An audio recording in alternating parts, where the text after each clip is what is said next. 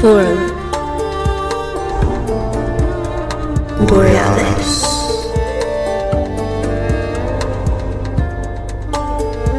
Paradigm Expansion.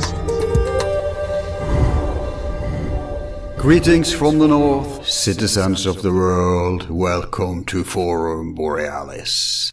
Our show tonight is a time capsule amidst fair porn, virus hysteria, and a very real economic crash. And so we're departing from our usual timeless programming to bring you a show which is going to be partly dated but also partly an evergreen, in that we're analyzing and interpreting the economic structure and philosophy of our current civilization, especially in light of our contemporary situation. And so this show will be bumped up in the queue and released to the public ASAP.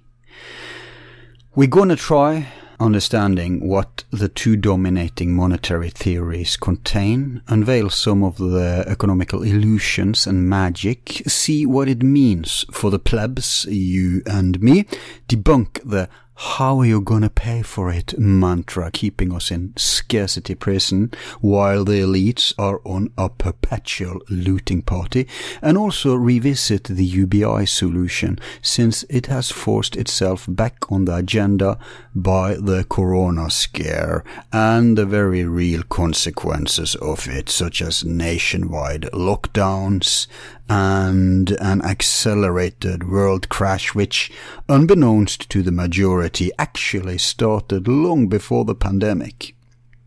In addition, we're also going to muse a little about mainstream politics, especially from an American angle. Now, I'll be the first to admit that my competence regarding economics is limited and basically reflected by such productions as the excellent Money as Debt, which you can find on YouTube. It's in 2 parts. So to help us with a better comprehension, we have Robert Bonomo back, who's a filmmaker, photographer, blogger, novelist, esoterician, financial and political analyst. His background is equally manifold. After acquiring graduate degrees from the University of Florida and Boston, and having lectured at universities in Spain and China, he had an extensive career in marketing and advertising, having worked among others for the World Wildlife Fund, UPS, Galeries Lafayette, Porsche, and Antevenio. Despite his successful professions, he had a change of heart, fed up with spending his energy on convincing thousands of people to buy things they don't really need or want, and decided to pick up pen and paper and began writing. A few novels emerged along the way. All 3 are available as free downloads on Smashwords.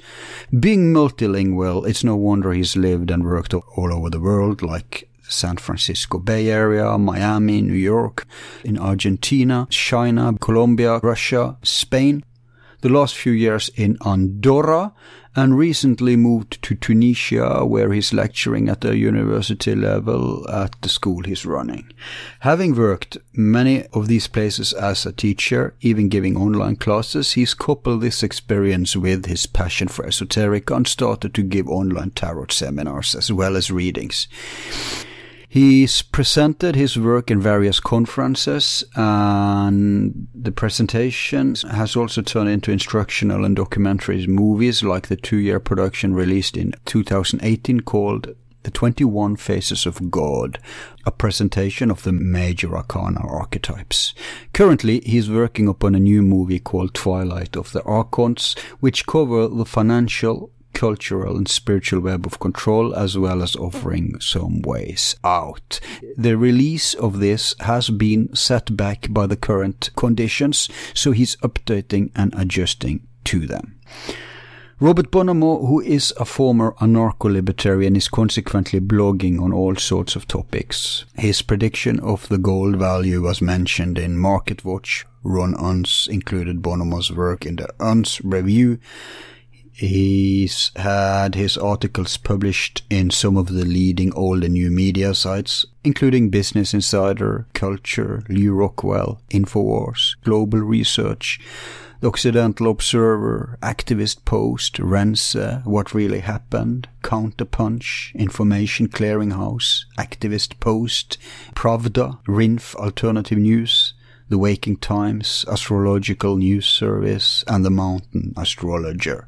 Robert is naturally also a frequent guest on podcasts and talk radio. Some of his guest appearances include the Higher Side Chats, Eon Byte, Gnostic Radio, Grimerica, Where Did the Road Go, Freeman TV, Eschaton, The Outer Limits of Inner Truth, Lighting the Void, My Alchemical Bromance, and Alex Sakiri Skeptico.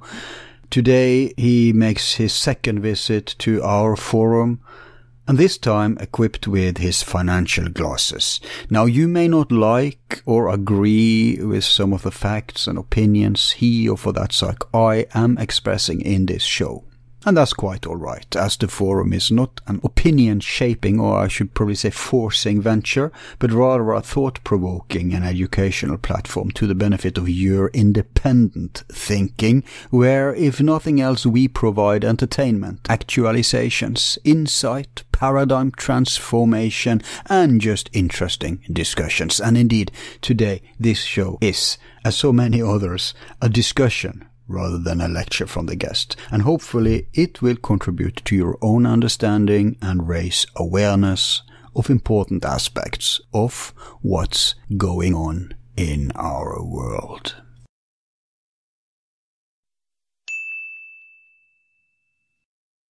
Welcome back to Forum Borealis, Robert. Thanks for having me back. Yeah, I've been looking forward to this one. And yeah, I guess we could disclose that it was kind of lumped together at the last minute because of the dramatic times we're in. And we'll try to get this out bypassing the queue of the never-ending shows. One of them is that has been lost in the bottleneck, has been the last one we did with you. But as we're speaking now, we're uploading it to YouTube. Oh, great. Yeah. And now we're turning completely 180 degrees around, because now we're going into, we're leaving traditionalism, we're leaving the spirit, we're going deep into matter. Yeah. And today we're going to discuss the money game, the smokes and mirrors that is economy. And of course, you being into the spiritual stuff, you're also into this stuff, and in a way this is the material version of magic. It is. I've often considered markets, trading, this is a type of alchemy. Exactly. I believe Joseph Farrell, who you are familiar with, yes. I believe he actually, he has some books where he used that title. The alchemy of money. Sure. Okay, so yeah, we'll touch some of the stuff that at the end we'll get into stuff that he's been writing about and Catherine Fitz. But I'll follow your suggestion to me before we started here, beginning from the beginning. And that's clear-cut definition. So basically, what is money, Robert? Yeah, I really think it's important when we begin these types of discussions to define the terms, because if you think about money, it's the one thing we all want. And it's the one narrative in the world that we all believe in. Everyone believes in the dollar narrative, from the craziest terrorist to the biggest capitalist. They all believe in that dollar. So what exactly is it? And I think it's important that we establish that. How I like to define money, the classical definition. So if you go to an economics textbook, the number one definition usually has three definitions, but the most important is it's a store of value. So money is something that stores value. Yeah, I usually call it symbolic energy. Does that work? Exactly. That works perfectly. Okay. And I have a couple of examples that I like to use, because this is really fundamentally the most important part of the definition. The other two definitions are it's a means of exchange. So it's something we use to exchange, right? Mm-hmm. for barter, and then it has to be divisible in some way. But the store of value part is crucial. So if we look at the most common store of value in history, it's usually gold or silver. Those were two very popular stores of value. Mm. And so if what you have to do is think about that piece of gold. Let's just take a kilo of gold or an ounce of gold. An ounce of gold is worth $1,600, and $1,600 will buy you a really old car. Okay. Okay. But what exactly is that ounce of gold? So, I mean, when you look at it, it's a precious metal. But why can this precious metal get you a car? Because most people, how do we do that exchange? And in essence, what that gold is, it's storing the work it took to extract the gold. So it stores the work. And deep down, what money is simply work. Now, I can give you an example. Imagine tomorrow I say, I'll sell you a kilo of gold for an excellent price. Bring me the cash. Bring me the $100,000 and you'll get your gold. Okay? Mm-hmm. And I say, meet me beside some mountain. And we meet there. You bring I ask you, do you have the cash? And you say, yes. And you say, where's the gold? And I point to the mountain. I say, yeah, there's a kilo of gold in that mountain. Would you give me the cash? Absolutely not, right? Mm. So what's the difference? And when I teach this, the difference... The work. Yes. The work to retrieve the gold. Yes. It's the work. It's not the gold itself. It's the work. And you can use this example with fish. You know, I mean, if I sell you a ton of tuna and I say, meet me at the port, and then I just point to the ocean, it's the same idea. What you're paying me for, what the fish stores is all of the work, the know-how, the culture, the skill, everything that goes into catching fish. That's what's stored in that fish.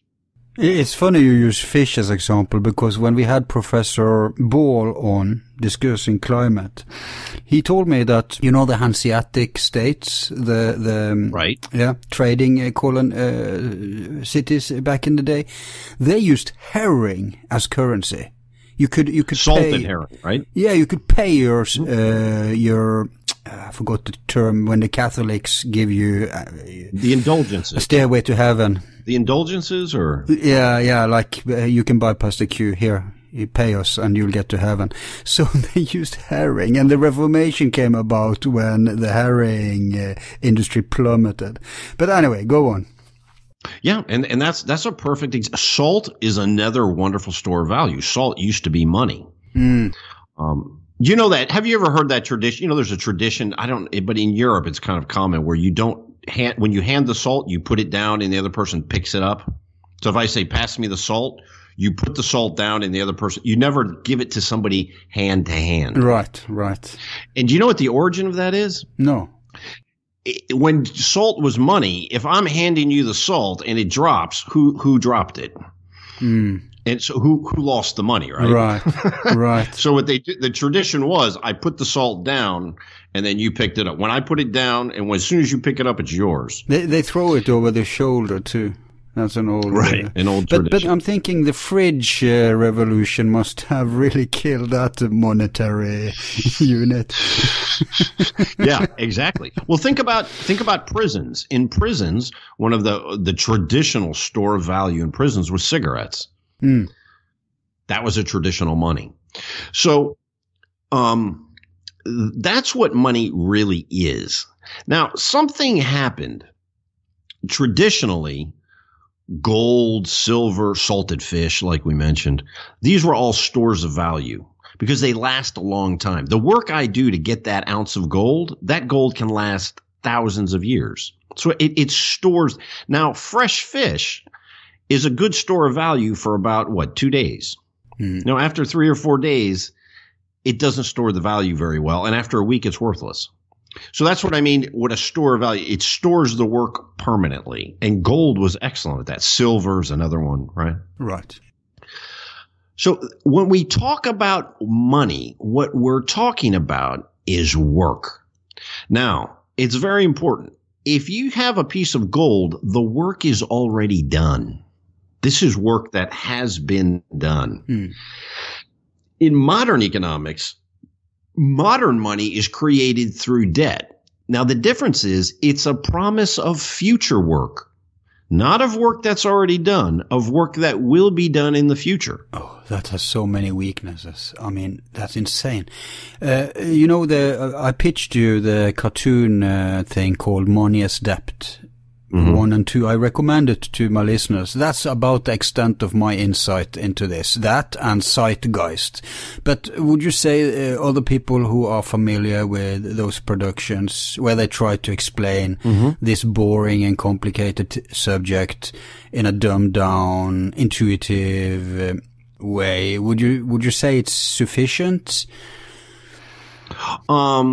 There's, you know what I would recommend? If you go to YouTube and put in Professor Richard Werner, who's a German professor. He did an interview on Russia Today. Just put Richard Werner RT into YouTube and it'll come up. He gives an absolutely brilliant explanation at a much higher level. On a much more sophisticated level, because in Zeitgeist there were a couple things that you have to. I can just tell you a quick story. When I wrote the first article I wrote about I've been writing about money since, I don't know, the late 2008, 2009, that period. But in around 2010, I decided I need to define money. What is it? And it was, when I understood it, it was so simple that I couldn't write the article. I will never forget this day. I spent 3 or 4 months. And I said, it can't be this easy. And I never forget when my wife was writing her dissertation. And one day I said, I just got to do this. And I sat down and I wrote it. I published it. It was actually quite popular. It was probably the most popular article I've ever written. The Moral Hazard of Modern Banking. It was published it was on many, many blogs at the time. And, I still had doubts because the essence of this is so simple. How today's money is created is so simple that you think it can't be that easy. It's too simple, but it isn't. But try to explain to us how debt works as a modern. So we've defined what money is. It's a store of value. Okay. Yeah. It stores value. Store value for work. Of work. It stores the work. Yeah. Now, in modern banking, what happens is when you go to a bank, what you do is you take a piece of paper and you say, I, Robert, will pay $100,000 in 10 years at 3%. Let's forget about the interest for right now, okay? So that's an IOU, right? Yeah. Now, if you go into a grocery store and you buy $20 of groceries and I hand them an IOU that says, I, Al, will pay Robert $20 in 2 weeks, and I hand it to the girl at the cash register. Presumably it's your store, right? No. Imagine any store. I walk in and I say, hey, is this good? Is Al? Wouldn't I tell them I owe you in the cashier, not Robert, because you have nothing to do with the shop, right? Right. No, but think about it this way. Imagine you owe me $20. Yeah. And I lend you $20 and you sign a little piece of paper to say, I, Al, will pay $20 in 2 weeks. And I go into a grocery store. Oh, right. You do it. Yeah. And I say, is this good enough? Because Al's going to pay me. Well, instead of paying me, he'll pay you. Yeah, you know what the girl at the grocery store will say? She'll say, that's great. I'm sure Al's an honest guy, but can you just give me the cash? Yeah. So what banks do is they take IOUs, right? And they convert them into cash. They convert them into money that we all accept. Okay. So then they get double because they already get the stored value money because that still exists in circulation, right? But in addition, it doesn't. There is no money that is stored value. I mean, you can buy assets, you can buy precious metals, but when we talk about money, currencies, let's just keep it to the dollar, just to keep it simple. But they all work on the same principle, the euro, the yen, all modern money works this way. But let's just stick to dollars because it is the reserve currency still, and everything's still pegged to it. So there really is no money that stores work that's already been done. The dollars, what every dollar bill is a promise, somebody's promise to do work in the future. Okay, pause there, because what has happened to the value of the accumulated work that has already been done? If that's not in our monetary system, where has that gone? That gets destroyed.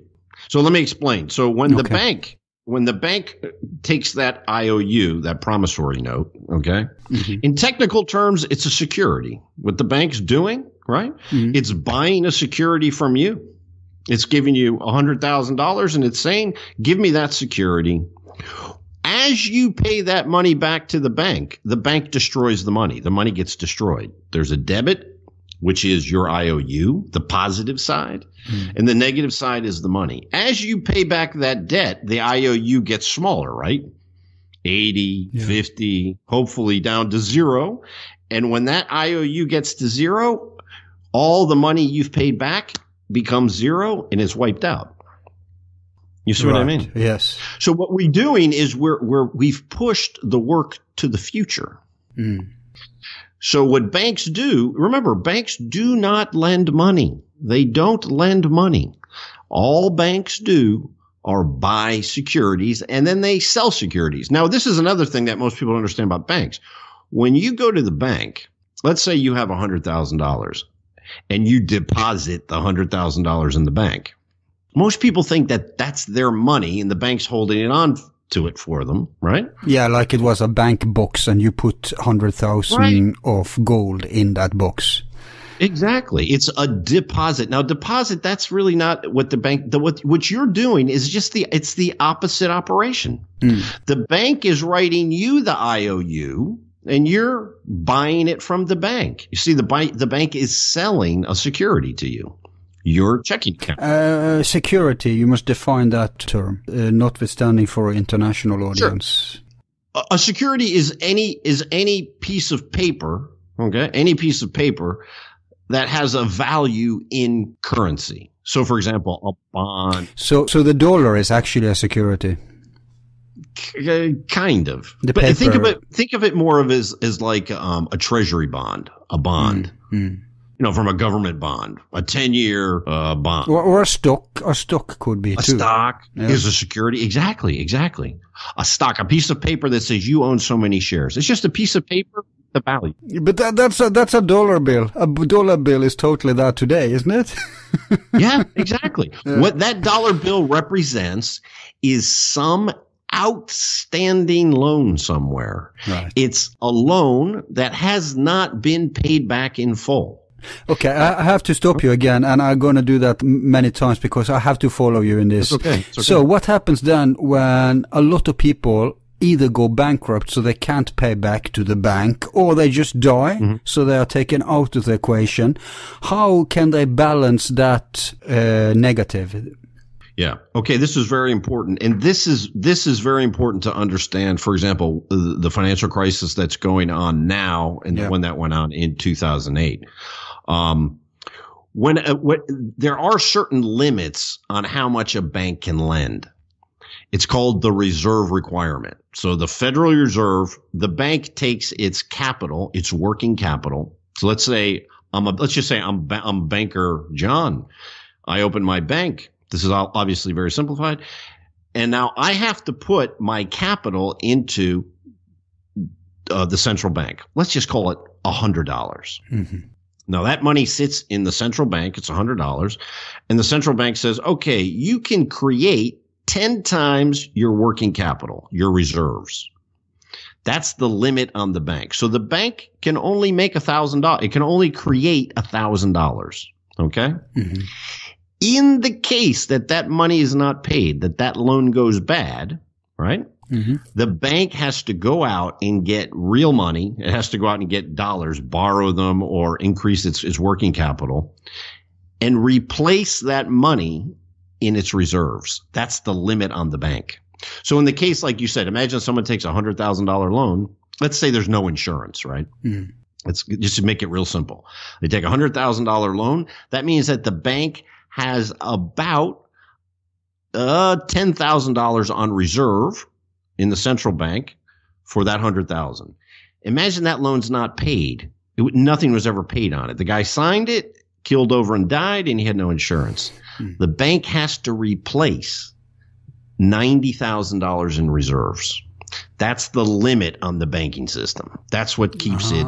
So you can just add the amount of customers and the amount of values the bank has, and then it's the same principle as if it was one person in your example. Exactly. Yeah.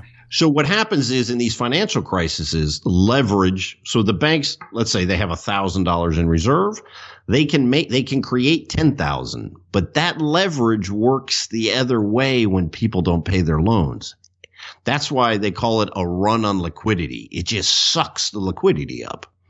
That's why if you look at the stock market today, look at the price of gold in the last month. It's collapsed because people are selling real assets like crazy, looking for liquidity to stop all of this leverage that's just gone wild. You mean when you say they're selling real assets, you mean gold and silver, right? Gold, silver, and stocks. Anything. Stocks ain't real assets. Sure it is. They can be, no, I mean, stocks are just, that's magic too. That's just paper. They can be worthless. If the stock market plunges like it actually has now, you're just having a piece of paper. But gold and real estate will never lose value because people will always need a place to live. And like you said yourself, noble metals are everlasting, right? So those are the kind of real values. I don't see how you can call stock a real value. Well, imagine you own 20% of Tesla stock. Yeah, Tesla, yeah, sure. No. For example, yeah. that has a real. I mean, Tesla has real assets. It has products that they sell. And you get, Tesla, I don't think pays a dividend, but imagine like one of these old company that actually pays a dividend every year. You own something it's a tangible asset in a sense. But so when there's a run on liquidity, when all of a sudden people can't pay loans, banks need cash. So they sell everything. And everything gets sold. And this is what you're seeing now. You're seeing everything getting sold everywhere. And money going in. And I bet who's buying, the only people who can buy are those who always have milked these crisis situations, namely the old money, oligarchs, and they're taking, everyone else out of the equation, even each other sometimes. It's like cannibalism in these crisis. But Al, this week there have been moments when there were no bids. Because I follow the markets pretty closely, and the only people who were actually buying were the central banks. Right. You could just tell. I mean, there wasn't a bid. There were no bids because that old money was sitting back scratching their chin going, wow, in about 2 months, this is going to be all really cheap. Yeah. But they're not stupid enough to try and catch the falling knife. No, they back up and they go, ooh, this is going to be real cheap soon, but they weren't buying. Right. No, I get you. But it's funny. I think it was, this British actor, Jeremy Irons, he said, I think this was during the last crisis, he said that, everybody is owing money, people, countries, everybody's in debt and it's just increasing. But who are they? He was playing the role of, the little boy who pointed to the emperor and said he had no clothes on. That's what Jerry Morris did. So he said, but who are we owing all this money to? Yeah. Obviously, if someone is in debt, someone is collecting. Right. I don't think he actually said round them up and hang them, but it wasn't far from it. I mean, it should be able to be deleted. So if we are in debt, is it to the banks we're in debt? Absolutely. We're in debt. Who owns that debt are the banks. Now remember, remember, and this is important. It's very easy to say this is a scam. It's just a racket. But it's not necessarily so. And this will eventually get us to modern monetary theory. If a bank imagine you have a factory and you want to build, a new factory. And you go to the bank and you say, look, I am going to create a factory worth $1 million. I want a loan from you. The bank studies it and they say, okay, we're going to create $1 million in exchange for your promise to pay it back in 10 years. Go build your factory.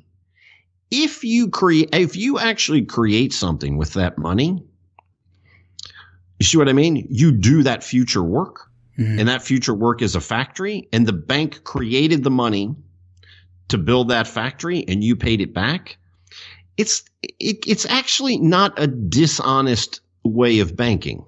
It really isn't. And I would recommend people read the stuff of Professor Werner because he's a very well-respected academic. He talks about sorry, go on. He talks about how in Germany a lot of and I've worked in banking. I think we talked about this, no?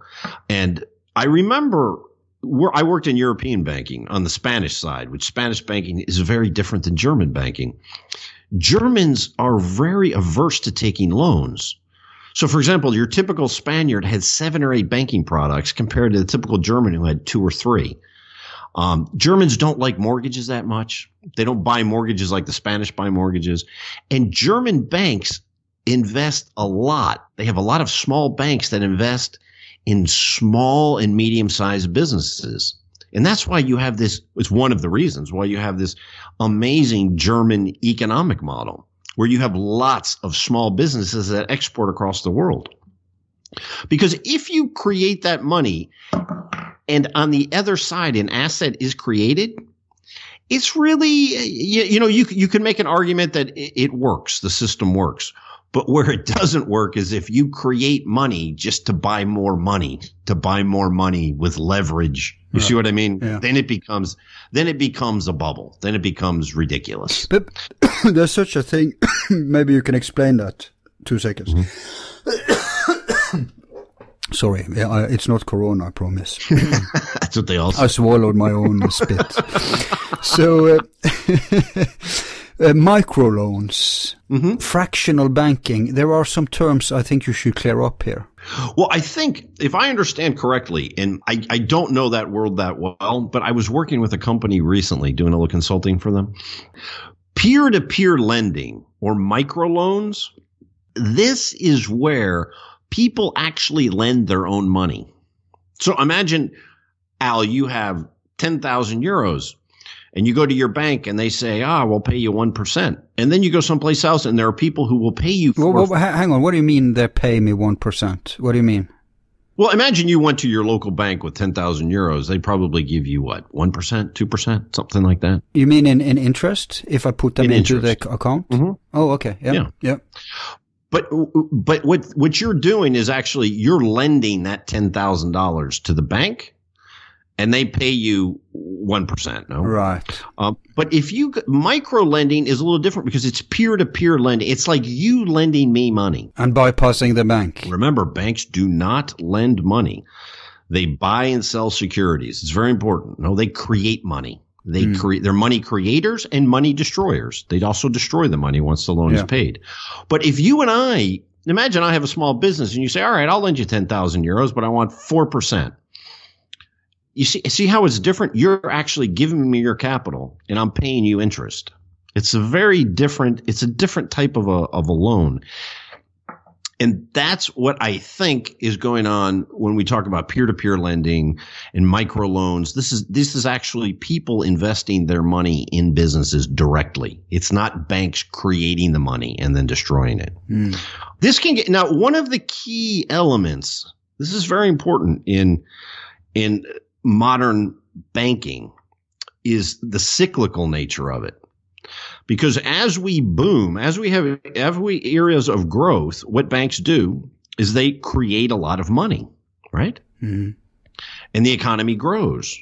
But at some point, there's a downturn because there's just not enough new growth. And people stop borrowing. And then the money supply, and they start paying back their loans. And then the money supply begins to shrink. And as that money supply begins to shrink, people get a little bit nervous about the future and stop investing, stop borrowing. Yeah, it becomes a self-fulfilling prophecy, an evil circle. Exactly. Yeah. And then it collapses. And this goes a lot into, I'm sure you've talked about, do you know the Strauss-Howe theory, the generational theory, the fourth turning? Yeah, I've heard about it, but you can explain. Yeah, it's a generational type theory. I won't go too much into it, but it basically says a generation is 20 years. Yeah. And a cycle is 4 generations. Right. So if you look at, for example, the current cycle, the last crisis we had before this one was the Great Depression in the 1930s. Mm. It's almost eerie if you look at it. The 1929 was the crash, right? Mm. 80 years later, 4 generations later, right? You have the 2009 crash. And think about each of those 4 parts as spring, summer, fall, winter. Right. But wasn't there at least a recession in the late 80s? Oh, yeah. But that was more of a, how can I put it? That was kind of the end of a cycle and the beginning of a really big debt cycle. Mm.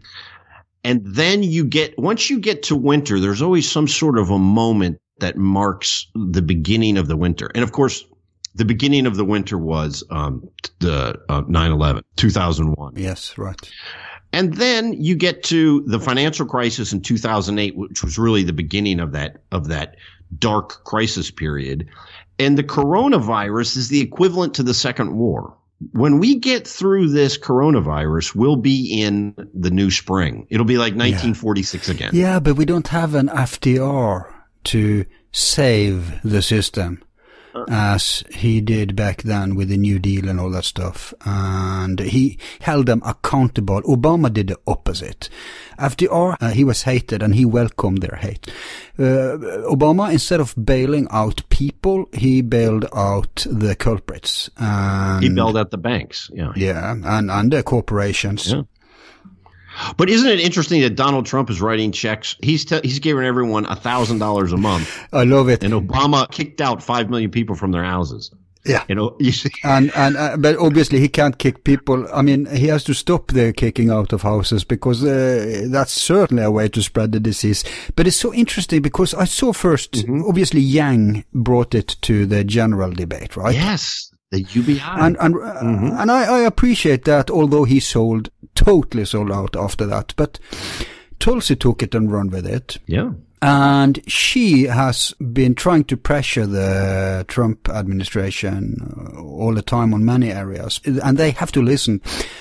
If there's anything you have to give him, it is his political instincts. With that, I mean, he has a way to understand the masses. That's why he was a reality show star too. Right? Oh, yeah. So he knows his audience, and he knows that Tulsi has an influence there. And even Mitt Romney, that CIA stooge, started to talk about, we have to bail people out because they have no other option. They don't know what to do. They're children, right? And the great thing with having a guy like Trump in charge rather than a Wall Street slave like, say, Biden, is because if it was Biden, we would be screwed if he was president right now, because he would just do what his owners would tell him.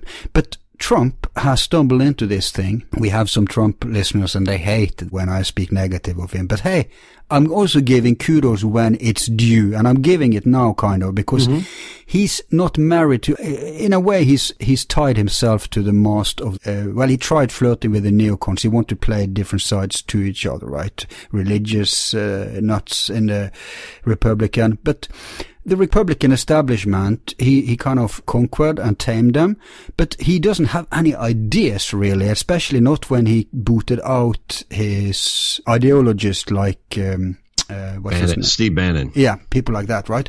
So, and that's great because he doesn't have like an ideological limit. So he would try and do what he as a businessman thinks is the best thing, especially for being re-elected. So he's a populist still. He's a populist in his veins. You can say he's a fake populist, but he does to a much greater degree than Obama or Biden or Clinton would have done, listen to the pressure of the people. Absolutely. But the thing is, he has no choice. I mean, we have to be clear about this.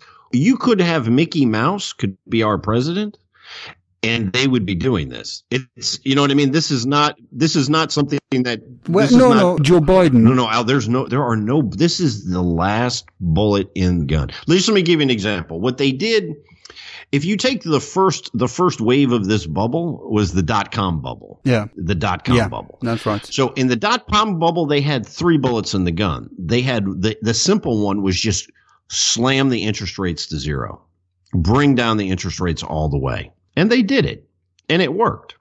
Yeah. So what happened? All that money was out there chasing high returns. And what did they look for? They looked for mortgages.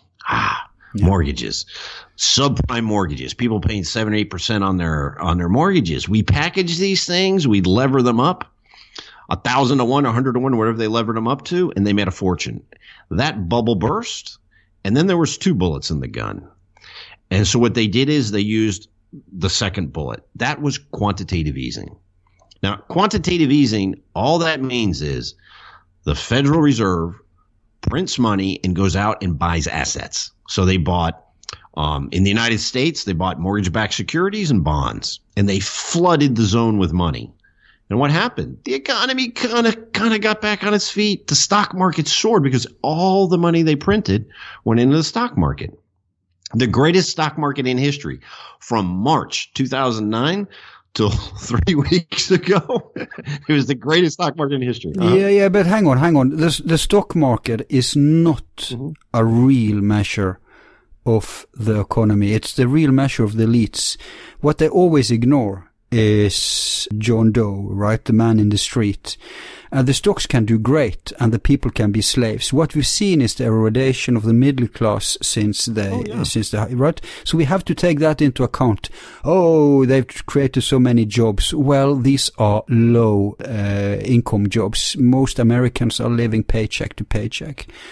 And no, that's true, Al. But Al, people were living. They were getting by. You know what I mean? The economy got back on its feet. I mean, I was living in New York in 2008. Right. That was some scary shit, dude. I mean, It looked like, I remember sitting in bars and just watching people shake. It was scary. And it triggered a renaissance for the old dichotomy between Hayek and Keynes. Before we go on into modern times, could you give us just like a dumbed down fast food version of that dichotomy? Sure. Because that's kind of essential. It brought about people like Ron Paul, you know. And that would be Hayek in the Austrian school. So let's look at the Keynesians first. So the dominating school, Yeah. So in the 1920s, obviously there was a major boom. And then we had the Depression in 1929, the stock market collapses. And the Keynesian idea is that the government, in times of depression and recession, what the government has to do is spend. Don't worry about deficits. Spend, and you will kind of relubricate the wheels of the economy. You dump enough money into the economy and the wheels start turning again. That was the Keynesian model. And it was based on a very loosey-goosey kind of monetary idea about money. No, money was something that you could create. You could have deficits. And this, to be completely clear about this, Keynes said that in the boom times, government shouldn't deficit spend. They should save money and then spend that excess money in the recessions. That's the Keynesian model, the dovish model.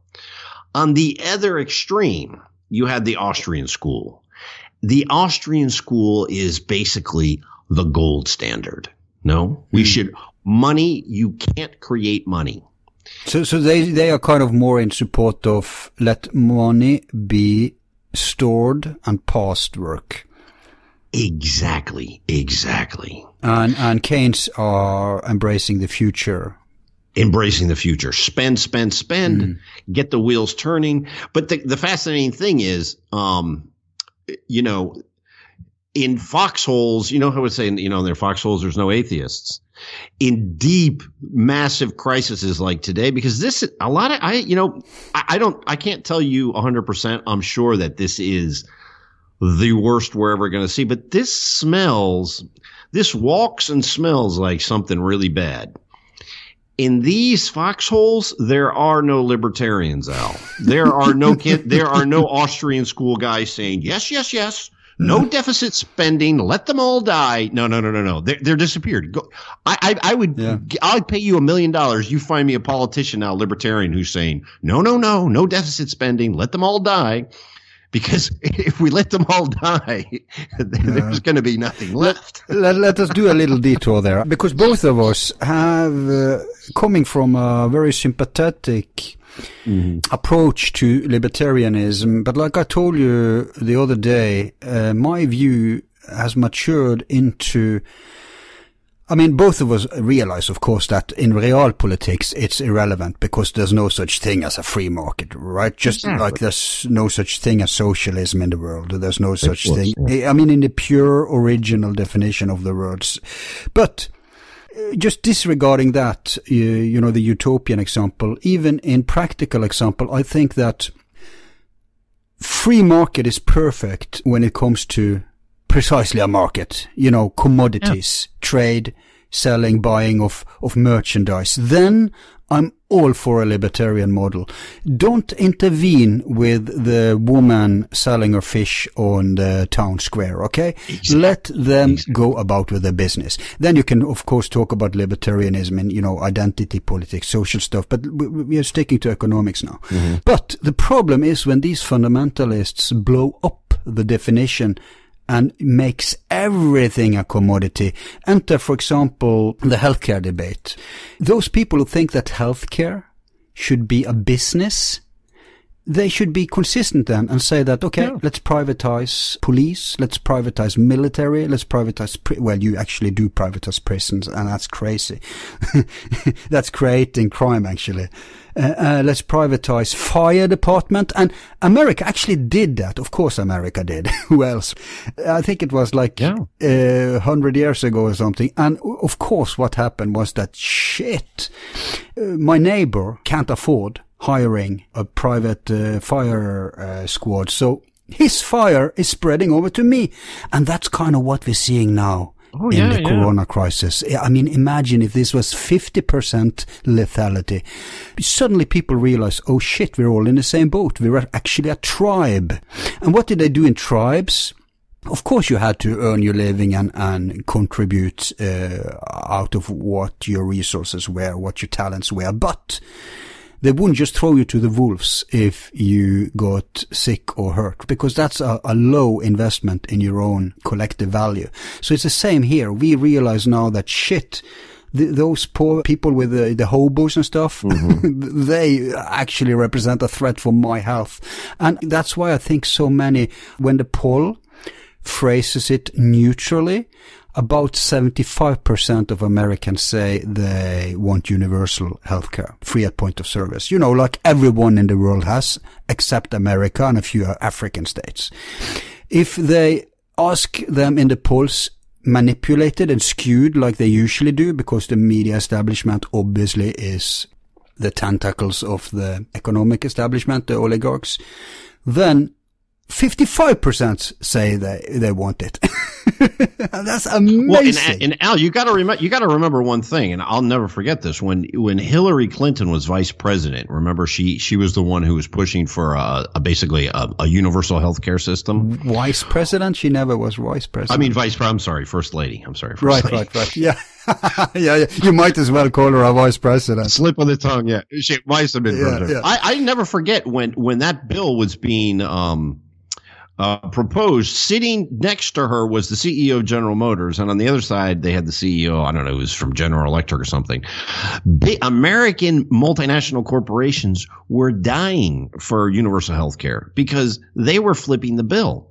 All those UAW workers, they had to give them health benefits, so it was all on them. They wanted to spread it out among everybody. So having a healthcare system like that, where you spread the cost and the risk across the entire country, it's better for big business. It really is. Yeah. It makes them more competitive. If you look at the American automotive industry in the 1970s and 80s compared to, say, the German automotive industry, the Germans kicked our asses because one of the reasons was they didn't have to pay disproportionately for the health care of their workers. So it's something that's good for everyone, but not to go down that rabbit hole, because that's a whole different rabbit hole. But what I mean is that right now, today, what's the date? This is March 20th, isn't it? Something like that, yeah.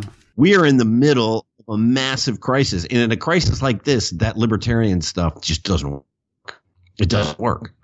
And now it's not hobos and bums. It's, you go to New York now, all those bartenders and waiters and small business guys who owns a bar. You know, those guys make good money. I mean, they're not, you know, I mean, this is like, these are, you know, normal working people who buy stuff and make the whole economy go. Those people are all in the street. They don't have jobs. There is no money and there's no money in the bank. And what are they going to do next week? So, I mean, and this is happening across the country and across the world. So what I mean is, what's happening now is, okay, there is not enough money. There is just not enough money to pay for what people. Hang on. When you say it's not enough money, I mean, they are printing money left and right like crazy. Obviously, there's enough, but there's not enough value. No, for example, if we just said, okay, the only way you can create money is when a bank creates a loan. What bank is going to loan a bartender who just got unemployed for 6-8 months? Yeah. Are they going to give him a loan? No. So what happens? The entire economy comes to a screeching halt, and people will starve to death, and everyone will lose everything. There will be riots on the streets. Unfortunately, they can't riot right now because of the corona, but that's why the politicians are pressured to do. I mean, Andrew Yang said that UBI will become inevitable when the automation has accelerated enough. He couldn't see that this thing that came now has kind of speeded up that process like times 1,000, right? Imagine, it's the same thing. I have to say it. Imagine if Andrew Yang had won the nomination and he was the Democratic nominee for the president today. He would win the election. Yeah, well, don't underestimate people's ignorance. In the Democratic primaries, by the way, they were rigged. I mean, downright cheat. Bernie had a total majority, just so you know, people, and we're going to have a show about it. But anyway, never mind that. Thing is, the people were voting for Biden, not because they supported his views, but because they were brainwashed by the mainstream media to think that he is the electable one. So people don't always vote for issues and content. They vote for all these distractions that the media is there to create, right? So I wouldn't be so sure. And Bernie Sanders, I like Bernie Sanders a lot. He's a very intelligent, informed. I really like Bernie Sanders. But Bernie Sanders lacks balls. Yeah, if you want to be president, I'm sorry, I know it's a vulgar term, but you got to have a solid pair. I know. And when someone messes with you, you have to put everything on the line. You say, I'm going to burn down this party. Yeah. You know, I've had family in the Democratic Party since the 1890s. So, I mean, wow. I never forget when we had elections, my grandmother would always say, real Irish Catholic Democrat, Tammany Hall or no hall at all. It was a common phrase in New York. And you know what that meant? That meant we, the Irish Catholics, have a racket, which is the Democratic Party in New York. It's our little mafia. Right. And if you try and get rid of it, we are going to burn the entire city down. And people knew that the Irish were capable of burning the whole city down. They're crazy. So they said, okay, you can have your little racket there. Just let us have our big racket. Okay. That's politics. Yep. When you play that kind of politics, you got to have balls of iron. And Bernie had to look at them and say, I am going to go out and I am going to burn down the Democratic Party, and it will never rise again, or you make me the nominee. Shoot. Yeah, Tulsi has the biggest balls on that side of the American politics. She will do, and you know, Trump had those balls. He took on Trump has balls. He has balls, and he took on the Republican establishment, and Trump took over the Republican Party. He whipped them into submission.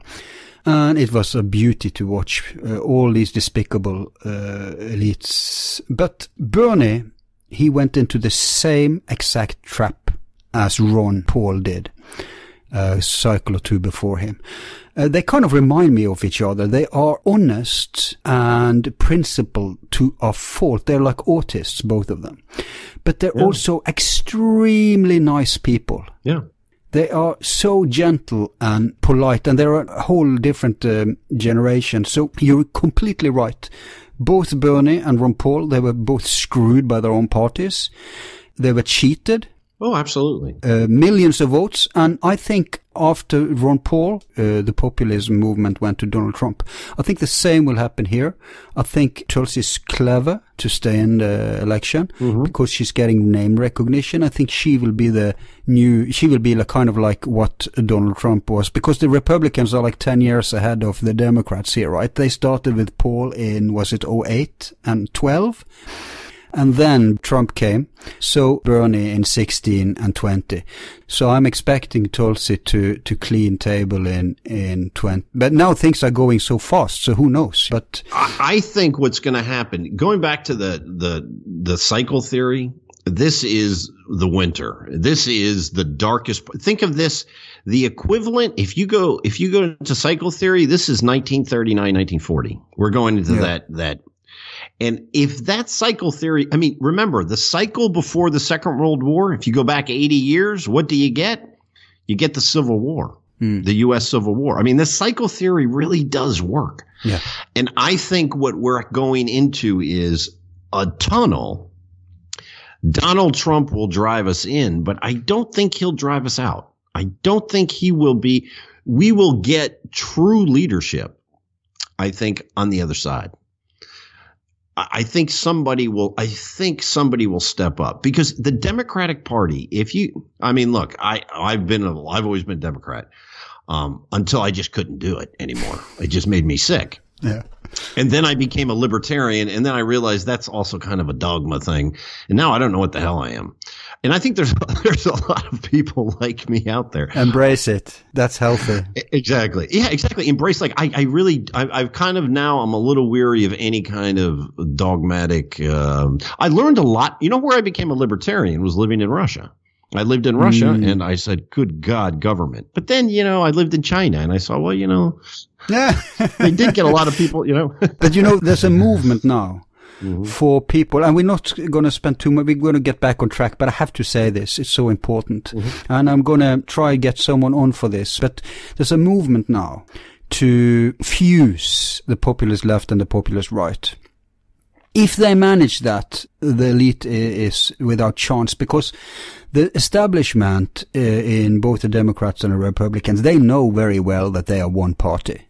The only difference between them is that they agree about economical stuff, war and all that stuff, banksters and screw the little man. They agree about all that, working for the corporations and the banks. But then they have the identity politics where they are different.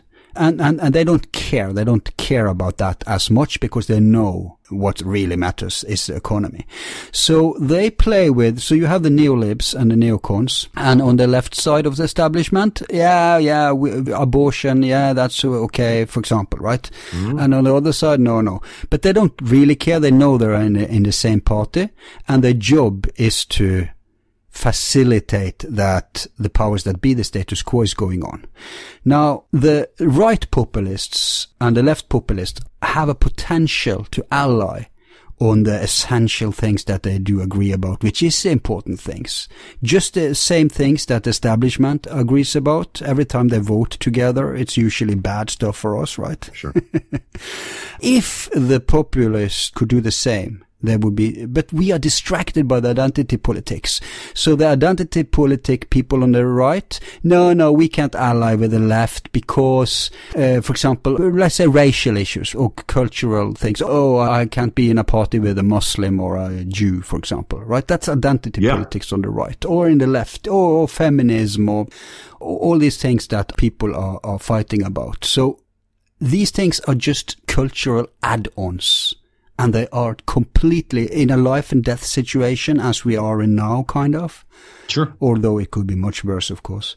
Then people realize how little it really means. So the hope now is that when the Bernie faction is totally screwed over, they won't back Biden. So the only way Trump will lose this thing is if he screws up this crisis we're in. Okay. If he managed to somehow hang on to it, I think he will actually win, but we'll see. But, yeah, I mean, there is no way that Donald Trump will lose this election in November. I mean, Al, you want to win an election and you're going to put $1,000 in everyone's of course. You can't lose. Totally, but I think that's kind of forced the hand. Exactly. I mean, Trump is now doing socialism, and he's now implementing measures to the left of the Democrats.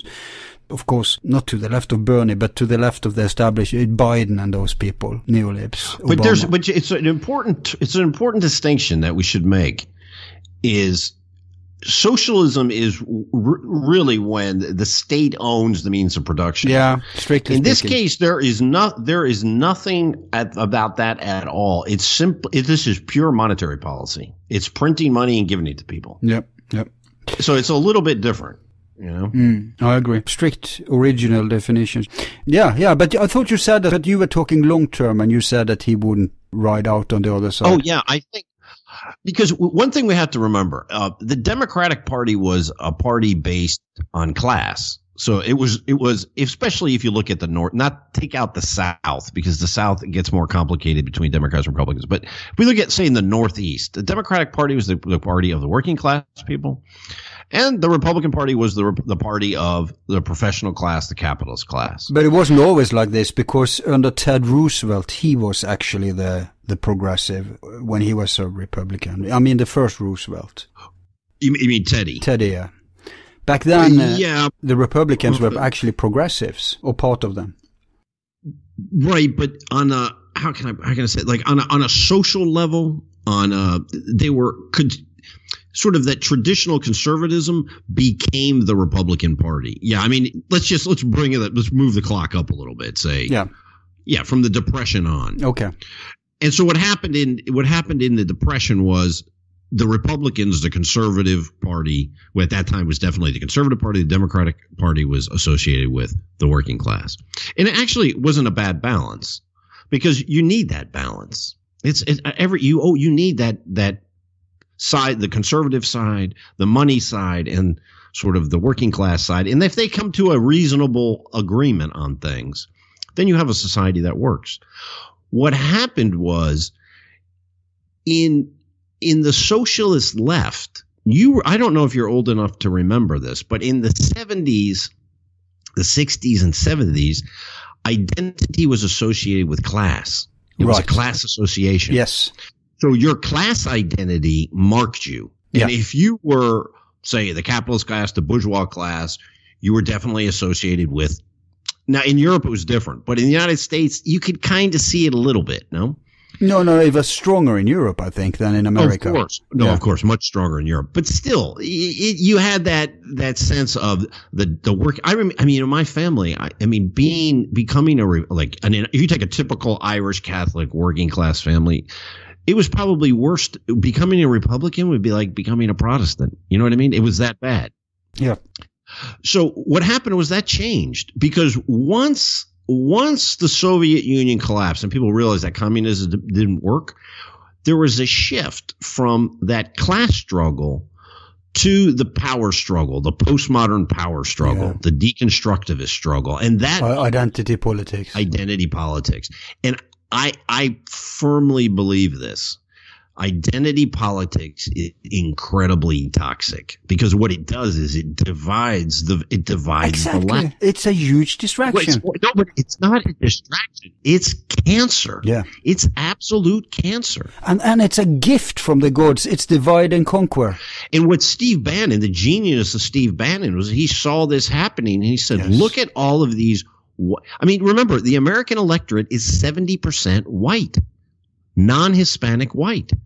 And so you take and also skewed old, white and old. No, but I mean, as much as you watch television and you think that all white people are old, fat, and stupid, the vast majority of working class Americans are white.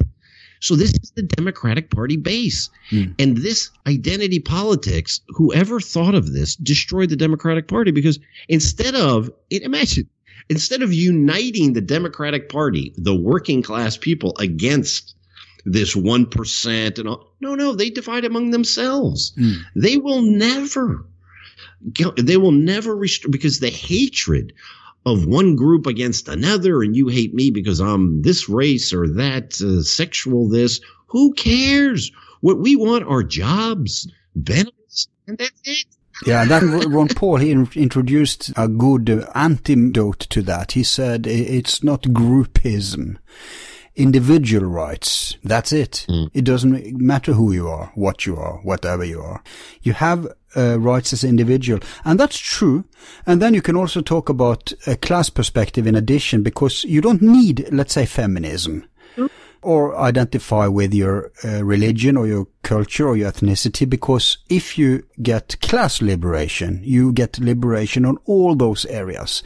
It's always the tyranny of the powers that be that creates these oppressional mechanisms, whatever they are, like racism or sexism or whatever. Those things are directly tied to economy and to the system we're living in. It's not coming from, a vacuum where someone concocted up the idea of let's oppress everyone who is like this or that.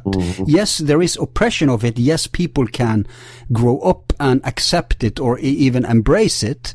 But the root causes of this is tied to what the old school paradigm would call class, but we today could say like the 99%ers, right? Versus or maybe now it's not even the 1%, it's the 0.1%. But it's actually a lot simpler, because politics is simple. You look at my electorate. Who's my electorate? How do I get them to vote for me? And you don't get the biggest chunk of your electorate not to vote for you by calling them, old white men. And these guys are like, hey, I'm an old white guy. Why are you insulting me? Yeah, but that's presuming that those people want to unite. Well, maybe Bernie wants, but all these establishment tools, they want this divide and conquer. They need it. They rely on it. But the Democratic Party wants power. If you're a political party, you want power. You don't want to give the power away. No, their job is the same as the Republican. It is to serve the corporate masters and to keep anyone in their own party who may threaten that away. That's why they were panicking for Trump, because they thought he was going to implement many of the remember, he ran on very radical notions, not just anti-war, but he even said universal health care.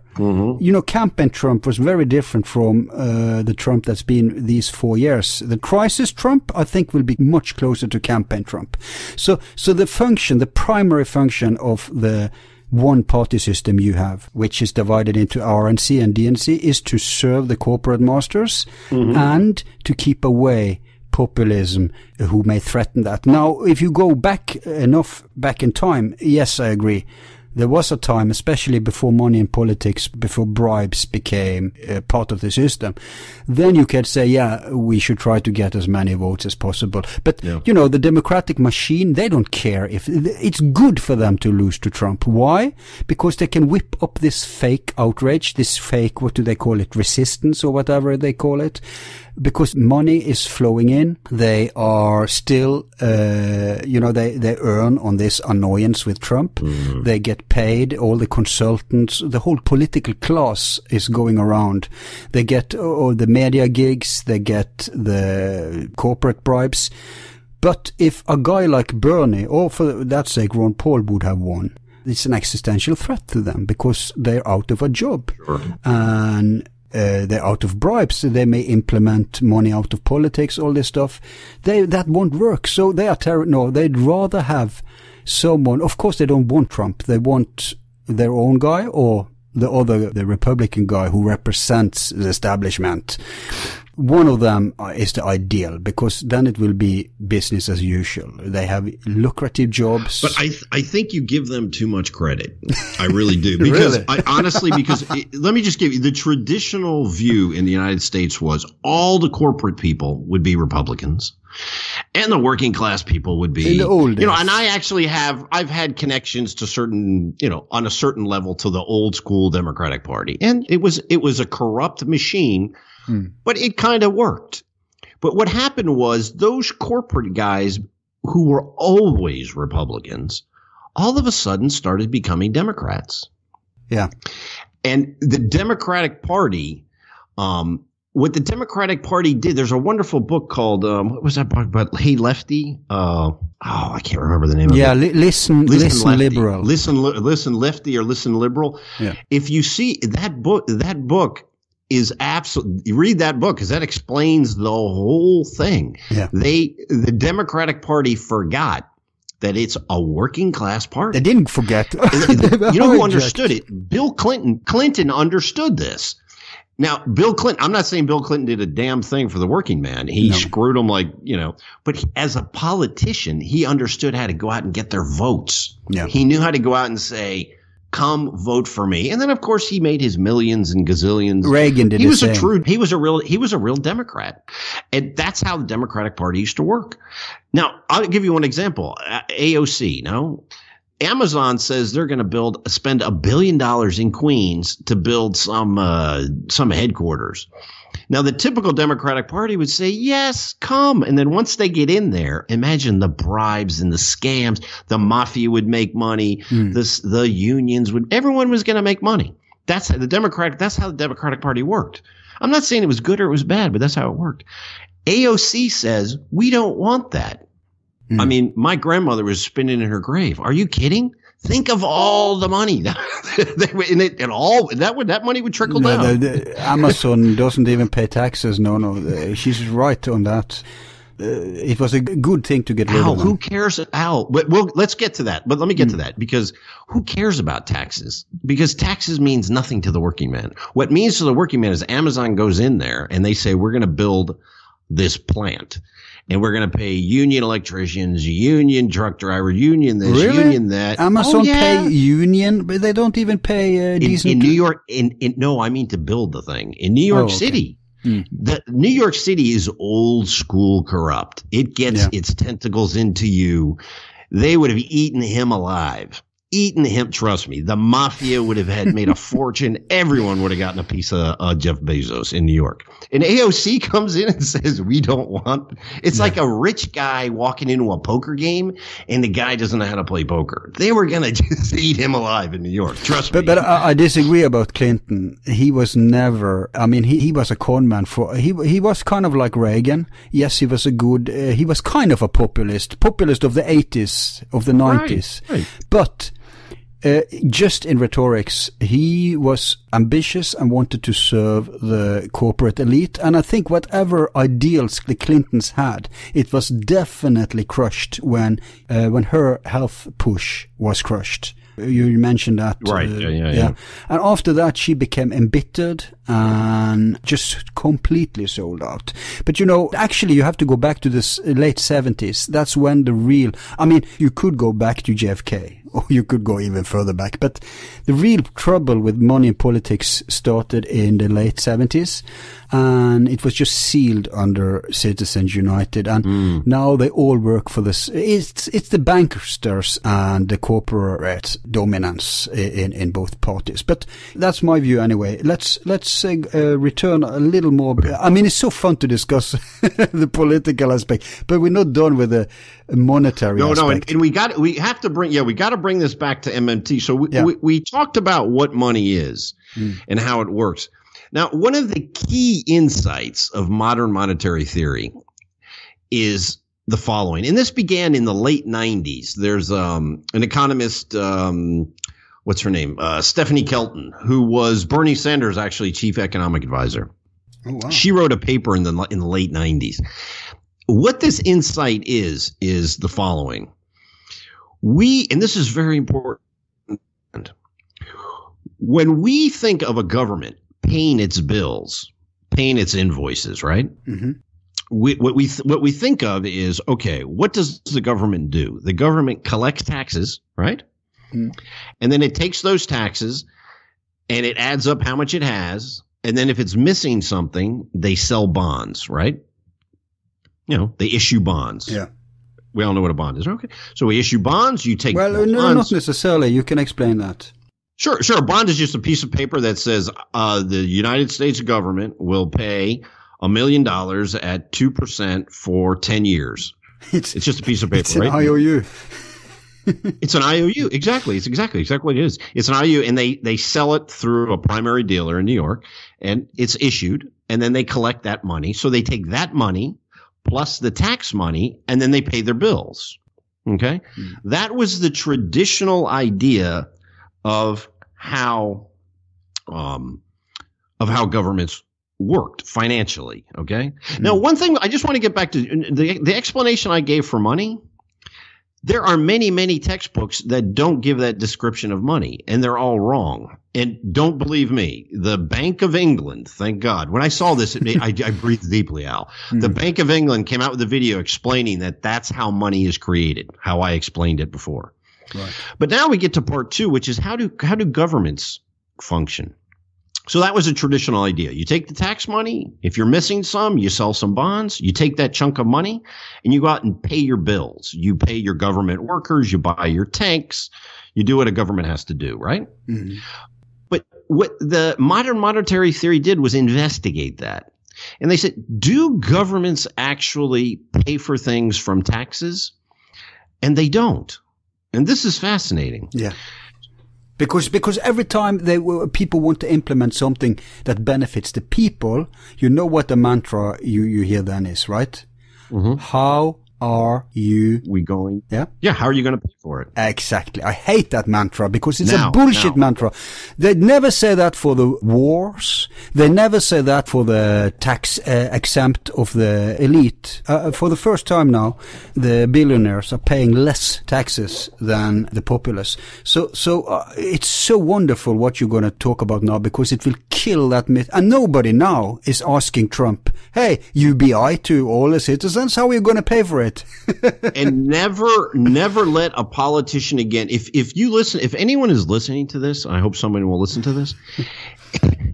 If a politician, never let a politician say, where is the money? We don't have the money. Because now what I just explained, that idea that governments take tax money plus whatever bonds they sell, right? And they buy their stuff. This is not how governments pay invoices. What governments do, this is very important, and in modern monetary theory, this is called high-powered money, HPM, high-powered money, very important concept. What they do is at the Treasury, they create the money. So imagine, let's just say 100 tanks. The government has to buy 100 tanks, and it's $10 million. They say, okay, Treasury, pay General Dynamics or whoever it is who builds these tanks. So what the Treasury does, well, actually, it's not the Treasury. It's their account at the central bank. Okay. In this case, the Federal Reserve. Yeah. They create an account. They create the $10 million, the cash they're going to pay for the tanks. And on the other side, that's the debit. I mean, that's the credit. And on the debit, there is this number that needs to be washed out, right? Mm-hmm. With the taxes that will come. So the money's created, the tanks are paid for. Then they say, okay, we created $10 million. Now we have to go out and get $10 million in taxes. And if we can't get $10 million in taxes, we're going to have to sell a couple bonds. Okay. Wow. So even that is future directed. Yes, absolutely. And it's very important. So in a way, they're enslaving the entire coming generations. This system. And think of it like a baseball game for Europeans, a football game. Yeah. When you guys go to a football game, you bring a ticket, right? Mm-hmm. And you give the ticket to the guy at the booth. He cuts the ticket in half, and you go in and you watch your football game. Mm-hmm. But somebody had to create that ticket first, right? Right. It's the same with the money. The government must create the money first, spend it, then collect it in taxes. So the government itself, and this is called high-powered money, creates this money and it spends it. Okay? Mm-hmm. For monetary policy reasons. Now imagine a government that spent money like crazy. They just spent money, and there was no taxes. Eventually you would get inflation. Right. Eventually. Right. But that inflation comes when you've used all of your resources, all of the resources in the economy. So let's use a simple example. Imagine there are 1,000, there's 100 orange trees. Okay, let's say, and there's 1,000 oranges. If some of those oranges aren't getting picked, the government can create money, pay some guy to go pick those oranges. And as long as they don't pay him too much, and as long as they don't spend too much on those oranges, there is no inflation because those are resources we're not using. But if the government goes and tries to buy something that's already been bought, then you get inflation. Do you see what I mean? Think I understand. I'm not. Look, could you indulge me and let's use Monopoly as an example. Now, let's say we are 4 players. Everybody understands Monopoly, right? Or maybe not anymore, actually. The new generation. Yeah, let me try one more example. Imagine unemployment. Okay. Mm-hmm. Imagine there is 20% unemployment, which we will have in the next couple months. Yeah. Okay. So that means 20% of the people in the country are not working. Not technically, but you get the idea. If the government hires that 20% of people, and it hires them at a wage that is a little bit less than what the market is generally paying people, mm-hmm. and it says, all right, you guys, you're not doing anything. Here's a bunch of shovels. Go out and build a tunnel or fix a road. They can create that money, give it to people who are actually doing something, and some asset is created. Okay? Imagine farmland. There's a lot of farmland, and there's a lot of guys not doing anything. And they say, here, we're going to create money. We're going to give it to you guys who are not working, and you're going to use farmland that's not being used, plant potatoes. They can create money and pay these guys, and they create the money out of nothing. Out of nothing. But this is what modern private prisons are doing, right? They are putting people to work that could be decent works, but they working for slave labor. This is why slavery was very economic back in the day, because you're paying almost nothing, but you're getting a lot of products, producement. Let's stick to the inflation argument, because this is the argument people always get up nervous about. Well, if the government prints money, it's going to be inflationary. It's not. Inflation comes when there's a lack of resources. Okay. So, for example, imagine there's General Motors makes 1 million cars, and the government starts and they sell them all. And the government says, hey, we want some cars. Let's print some money and buy cars. The price of cars go up. But if General Motors can't sell 200,000 of its cars, the government can create money and exchange it for an asset. That is not inflationary as long as they pay the market value of it. You see what I mean? Yeah, but again, I think it's easier to use Monopoly as an example because in Monopoly, we have a limited amount of money, right? I mean, physical bills or whatever you call it, notes. And they say $50, $100, $1,000, whatever. Let's say we have 4 players and one guy who is the bank. Now, there is fixed prices on the houses and the hotels in the Monopoly game. And, I'm doing bad, you're doing good. So you're buying up all of the houses, all of the hotels, and gradually I'm becoming in debt. Now, if the guy who's the bank suddenly has 100 other Monopoly games stored in another room, so he goes into another room and he brings all that money with him, and then he starts seeding that into the game. Now, what would happen is that suddenly everybody could afford the hotels and the houses, right? So obviously those prices need to go up too. Exactly. Because there's a limited, that's a very good example. There's a now, but imagine if we only have 3 players. Let's say we only have 3 players.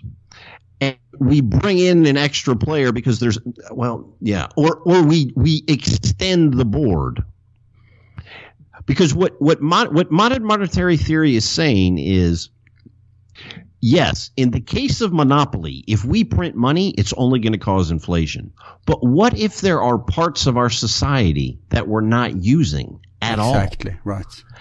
Then you can print money because all the money it's a promise of future work. Yeah. And as long as something is created,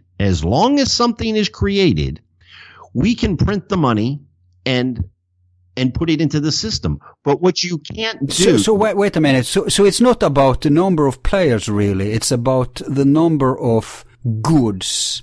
Yes. Because in a monopoly it's limited to the houses and hotels already on the board. But when you say extend it, right, then yeah, let's say he also brings the boards and suddenly we have like 100 monopoly boards in front of us in addition to 100 times the money. Then people can continue to expand creation, production. Uncharted territory. New hotels, new houses. That's what happened when the invasion of America and all that stuff, because it was unclaimed territory. Exactly. And that's also, and we're coming back to this at the end, we'll not go there now, but I'll just say it now so people will remember it when we come to it. And that's exactly what will happen when we start colonize space, if we haven't already done. Because there's limited resources on Earth. Not today. That's a myth that we've exploited it today. But at some point it will be limited. And the only way to expand that, from a limited economy to a unlimited one is to, expand the space we're operating in too, with new resources, which is why they want to mine the moon and go to Mars and all that stuff. But we'll get back to that later. Right now it's a distraction. So then, if I understand you correctly, inflation will happen more if the economy is limited, like if we're doing our past economy, if we have defined the value with gold or silver or maybe in a Bitcoin, crypto coin system. Can you hear me? Hello. There we go. That was my internet went out. Oh, okay. So what's the last thing you heard? We were talking about monopoly money. Damn. Okay. But bear with me because I'm getting to an important question. Let me backtrack then. I talked and you went there. So in a monopoly, it's limited resources, right? Right. Did you hear me rant about you bringing in all the Monopoly games? Yeah. We did that, the whole Monopoly game thing, and then we talked. Yeah, exactly. That part we got through. So what I'm saying here to understand this, inflation will happen in an economy which is limited by past work.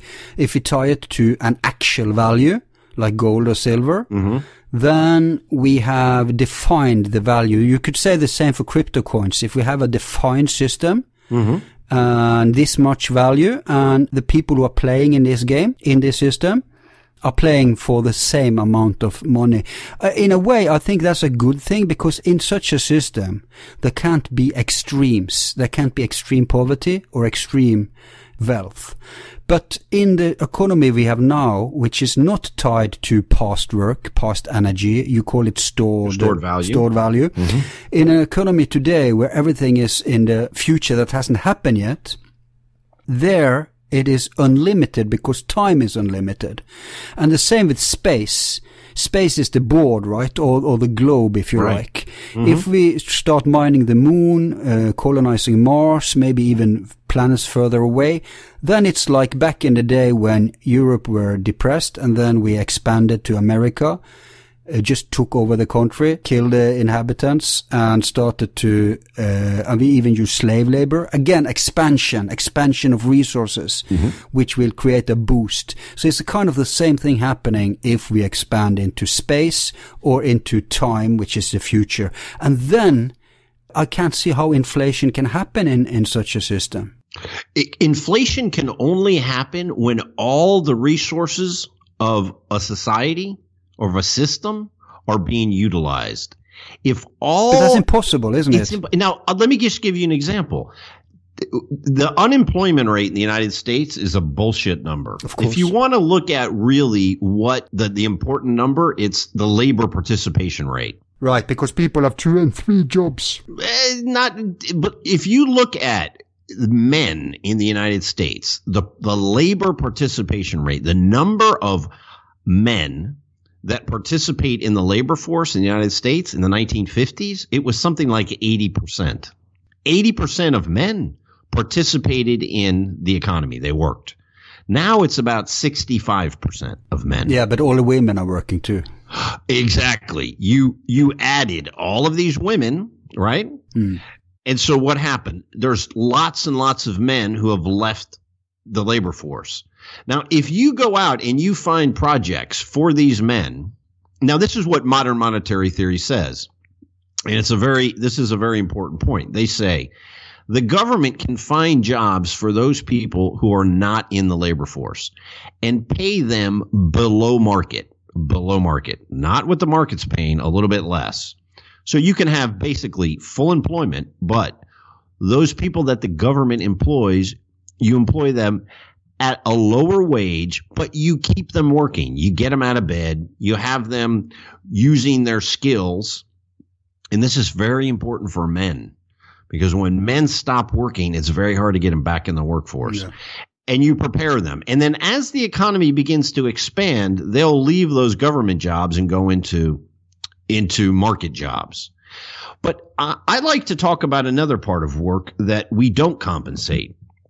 In our societies, we consider work, for example, a guy who goes to an office and sells stocks and bonds, a bond trader, is worth millions of dollars a year.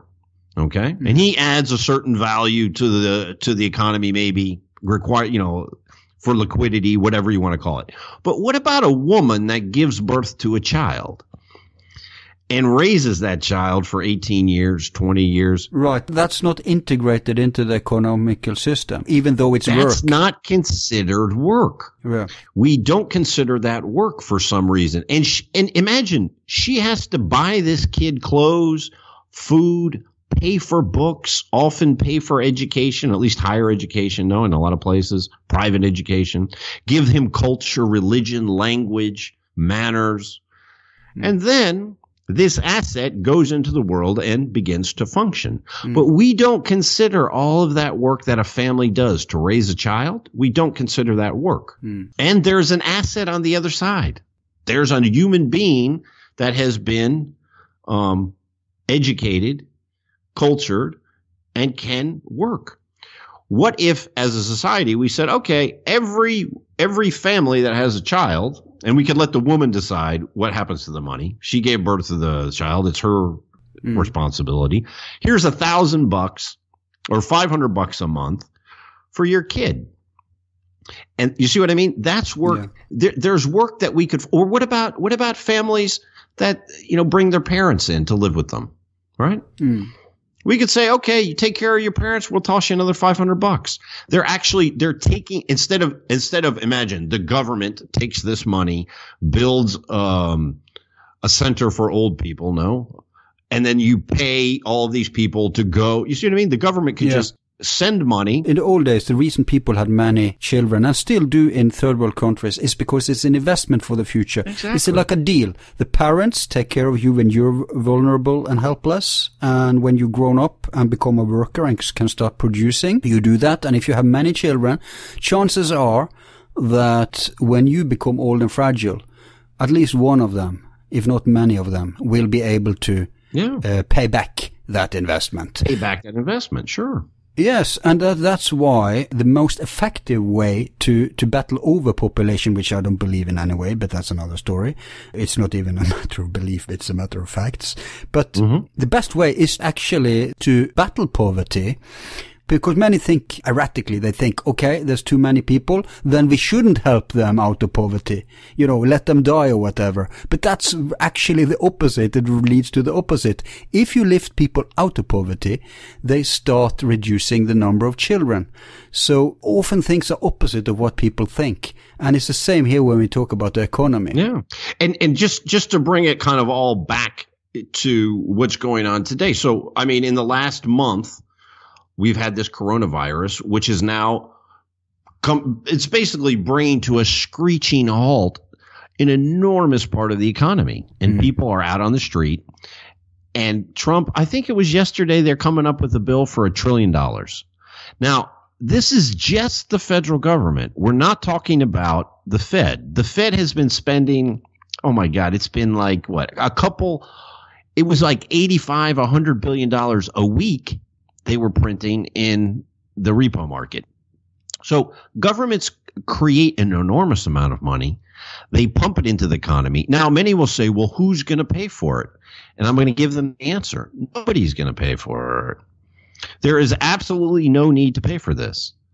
Absolutely no need. But couldn't you say that the collective is paying for it? Because if the Feds, they're creating money out of thin air. That's what they're doing. They're just increasing the numbers in the computer. And that's like flooding the game with monopoly money from other monopoly games. But if the work was not, in a monopoly game, it would be obvious inflation immediately, right? Everybody would see it. But like you're saying, they're expanding the resources, they're expanding the production, they're expanding the board, so we don't see it. But exactly, this is a time where think about it as a farm with lots of orange trees. Mm-hmm. Now, when you have a lot of healthy workers out there picking all those oranges, there's no need for the government to print money and pay people to go pick oranges when they're already getting picked. But all of a sudden, half the workers get sick or can't go out and pick the oranges. And all the government's simply doing is paying people to go pick those oranges. Now, what will happen with this money? This is what will happen with the money. The Federal Reserve will create the money. Will create the money and send it to the Treasury. The Treasury will send it out to Americans. Then the Treasury, the same amount, will create bonds. And those bonds can be bought by the central bank. That's all it is. Now, if in the future all of this money stirring around starts to cause prices to rise, the central bank, the Federal Reserve, will start selling those bonds that they bought, selling them, sucking up that money again. You see what I mean? The money gets sucked up, and then it gets destroyed. And it's destroyed. So what happens is you can create money, and then you can simply destroy it. You can remove the liquidity. That's how you control. Because what people have to understand is taxes, and monetary policy through bonds, that is only to just keep the value of the currency strong. It has nothing to do with paying for things.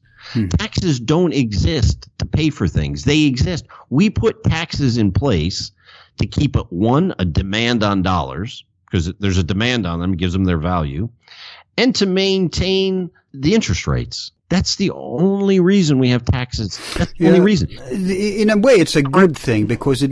Go ahead. Yeah, in a way, it's a good thing because it means that actually it means that you could get rid of taxes. But I'd say there's absolutely no need. Now, it's important to have some taxes because you need to have a monetary balance. If you just print money. Now, let me give you an example. In colonial times, in the 19th century in America, there were many dollars. Each bank issued its own dollars, paper dollars, right? Mm-hmm. And some governments, what they would actually do, state governments, is this is fascinating what they would do. They would print up this money, right? Mm-hmm. Spend it. And then they would collect taxes because they needed to keep a balance. And when those taxes came in, those bills, you know what they would do with the bills? They would burn them. Literally destroy them. They would literally burn the bills so they didn't get the monetary system out of whack. They kept a certain balance. You see what I mean? That's when you pay taxes, this is fascinating. When you pay taxes, that money winds up at the Federal Reserve in a balance sheet, and it gets wiped out. It doesn't pay for anything. You see what I mean? It just gets zapped out. There's a debit and a credit, and it disappears. But in moments like this administration will spend if you count what the Federal Reserve is going to print and what the federal government is going to print through the Federal Reserve, it's probably in the $10 trillion. I'm telling in the next 18 months, they'll probably print 10 trillion. But if that doesn't devalue it won't. the worth of money and make the entire collective poorer, I mean the 99%, then the bill is kind of pushed to the future. Then it's kind of enslaving future generations. But Al, that's a mistake, because it's not enslaving anybody. The debt is not real. So hard to understand. What I mean is, think of General Motors. Let me give you an example. Mm-hmm. General Motors just closed all of its factories. Now, can you imagine that? Yeah, I can. I mean, but it's kind of, for an American, we always had that expression as a kid, what's good for General Motors is good for America. Mm-hmm. Union jobs, and these guys got benefits. They just closed all their factories. The last one is closed. No, but for the coronavirus, I mean, they shut them down. Oh, right. Oh, okay. So they have all of these factories that are working. These are thousands and thousands and thousands of jobs. And they had to shut down the factories because they couldn't keep all these folks working and keep them without getting infected. So General Motors shut down all those factories. But get to the point. Yeah. So the point is, who's going to be buying cars in the next 6 months? Is anyone going to be buying cars? I don't think so. Nobody, no. So you got factories that don't work, and you got people who aren't buying cars. And this is just, we're talking about cars. Imagine food, wheat, all of this. If the government prints money, tons, and sends everyone $2,000 a month, and they say, go buy a car. And General Motors says, yeah, maybe we'll bring these guys back to work. As long as that money goes to a guy who goes and buys a car and there's an asset there and the economy keeps flowing, that debt that the government has, that's not going to cause inflation until we get close to full capacity. When you get to full capacity, you know what I mean? When you get to the monopoly board and everyone's bought everything, then it causes inflation. But we're near that. No. I think it's impossible to get near that for two reasons. Because in reality, there is no limit. There is no limit in time. As long as they found a way to involve the future, the future isn't going to stop in like 10 minutes from now. So it's the same with space. There's no limit in space either. Space is full of resources, which means that they can keep this going. But if I understand this correctly, this is actually the opposite of the trickle-down model that we've been... Yeah, this is the trickle-up. Yeah. The paradigm we've been suffering under for so long is the trickle down. That's Obama's idea of give all the money to the top and somehow everybody at the bottom eventually will get some crumbles, which it never happens. If anything, they just store it away in bank accounts and they don't even invest. Exactly, because that's it. It's exactly it. But this means that if the government paid, let's say UBI or whatever, as much as they wanted to all people all the time, the economy would boost. It would be a golden age. If I understand correctly, this philosophy. It would bring us, if they did it, imagine in an ideal world that they did it correctly, it would bring us to our almost full potential. You wouldn't want to go to 100% because then you would start to get inflation. You'd want to get to about 95% capacity. Now, what you said about Obama is so true, because what Obama did, instead of saving, imagine there was 11 million foreclosures, 5 million families he kicked out of their houses. What he did was say, kick them out. It's not a problem. But we, the federal government, through the central bank, the Federal Reserve, will create money, which is called quantitative easing, and we will buy those mortgages from the banks and we'll save the banks. And that money did trickle. It did trickle down to a certain extent. And the economy kind of crawled back a little bit. People were getting along. No, it didn't. Look, the corporations and the banks and the people who did the criminal acts, they were bailed out, yes. But people, the middle class was almost eradicated, and it never got back up on the feet. So how can you say that it actually trickled down? Now people are working. Al, trust me. 6 months ago in the United States, you want to get a job, you could get a job, and you can make these. It's not low paying. Al, I've lived in Spain for many years. Mm-hmm. Try and get a job in Spain. No, really. I mean, you could have, you're an educated person in the United States, and 6 months ago looking for a job, you can find a job and you can make decent money. I'm not saying it was a perfect system, but the economy was working. It functioned. And what did Trump do? Trump just came in, and people don't understand this. He just cut taxes and said, let's dump a ton more money in this system, and it's a big party. Yeah, but he cut them for the rich, not the worker guy. But the rich invest, and when they invest, that money trickles down. I'm not saying it's an ideal system or it's a perfect system, but the economy was working. No economist in the world. I have yet to see evidence for that trickle down, and even the investment. Have there been a lot of innovation and investment? Look for a job in the United States in 2009. No, I mean, go out and look, open the newspaper or, Craigslist and look for a job. Hard. There were no jobs. Yeah. Hard. Are you fucking kidding? It was a fucking disaster. Yeah. In 2016, last October, you could go to New York if you're, reasonably qualified and you could get a job. I'm not saying it was a perfect system, but you could get by. You could survive. 2009 was the apocalypse. But are you talking about flipping burgers? I mean, what kind of jobs are we talking about? Because in the 50s, when you said 80% of the men were employed, they were having careers in the meaning that many of them would have this job until they were retired, and they were paying not just for themselves. They were paying. Hang on. They were paying for the children. They were paying for the wife. They were buying houses, cars, all this stuff. Okay, it was a living wage. Today, people are living paycheck to paycheck, and many families in America are having 2 or 3 jobs, and both are employed, and they don't have time for anything else. I mean, you're right. If you're living in a bubble, you don't see it. No, I'm not living in a bubble. I'm not living in a bubble. I've lived in America. I know what it's like. No, but what I'm saying is you said it doesn't work, and it does work. The trickle down, enough trickles down to keep society functioning. Society was not functioning in 2009.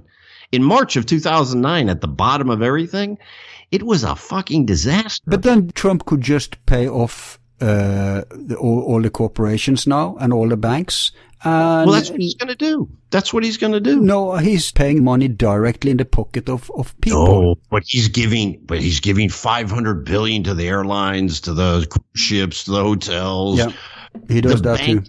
Al, the banks have been getting $100 billion a week. The Fed has been printing in the fall. But what I'm saying is the trickle down does work. And I'm saying it works perfectly, or that it's just, or it's equal, but it works well enough. Remember what I said, the second bullet in the gun? Mm-hmm. That was what Obama did. He shot that bullet, quantitative easing, and it worked. I mean, it survived. The country survived. Yeah. Hey, you have to explain this. But now, look, you have to explain the quantitative easing thing. Mm-hmm. Do that and we'll take a break. But for this debate, I just have to say, I think it's the opposite that works. And it's not just something I think. I've heard economists explain this very perfectly, but I'm inept to retell it now in a convincing way. But basically what they're saying is, if you take the money and you put it in the pocket of the people will go out and buy these things. And that's how the top people get it back, because they, the corporations control the stuff. They make the cars. Now, if you give people the money, in a crisis, so that they can buy bread and, the money starts circulating to each other, but eventually it goes up to the top because the top is sucking the profit all the time. I'm not saying it's a bad thing. I'm saying that's how it works. But if you give it directly to the top, the economy will not blossom. But that's not how it functioned in the last cycle. From the 2008 crisis till today. Yeah. It went all to the top. And that's why why did we start talking about in 2000? Remember around 2010, 2011, people started to talk about the 1%, the uber rich. Yeah. This is that period it's basically the Obama years. What quantitative easing is simply the central bank needs to inject money into the economy. So what they do is they print money. They just, to think of a debit and a credit, right? Mm-hmm.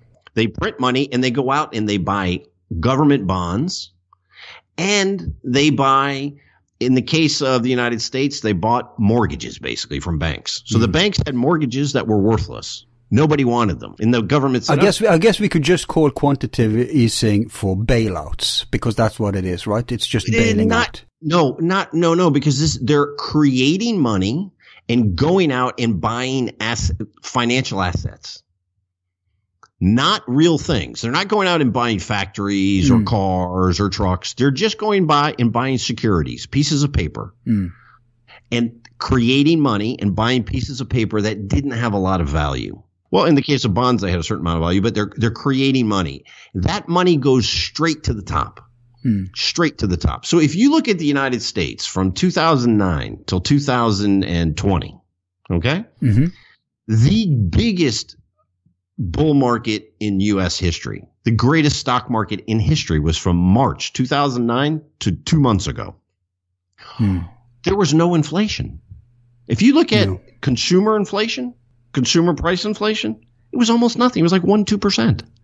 What happened? All of that money went to the rich. And there was an enormous amount of asset inflation. And all of these people got incredibly rich. Exactly. The rich got so rich. But Al, enough trickled down to stop the plebes from revolution. Yeah, I agree about that. You see what I mean? Enough got down there to keep them calm. And they had a wealth that we may never see again in our lifetimes. The wealth that these people had in that period. It was unbelievable how much money they had. Yes. Unbelievable. Yes, I agree. But the big point is, if you go back to the Clinton era, you can't compare it because in the Clinton era, before 2001, when everything went down the drain, there was real wealth in your country. Yeah. Normal people could afford having 2 cars, cabin, boat. They would have a big house. They own their own house. There was a middle class.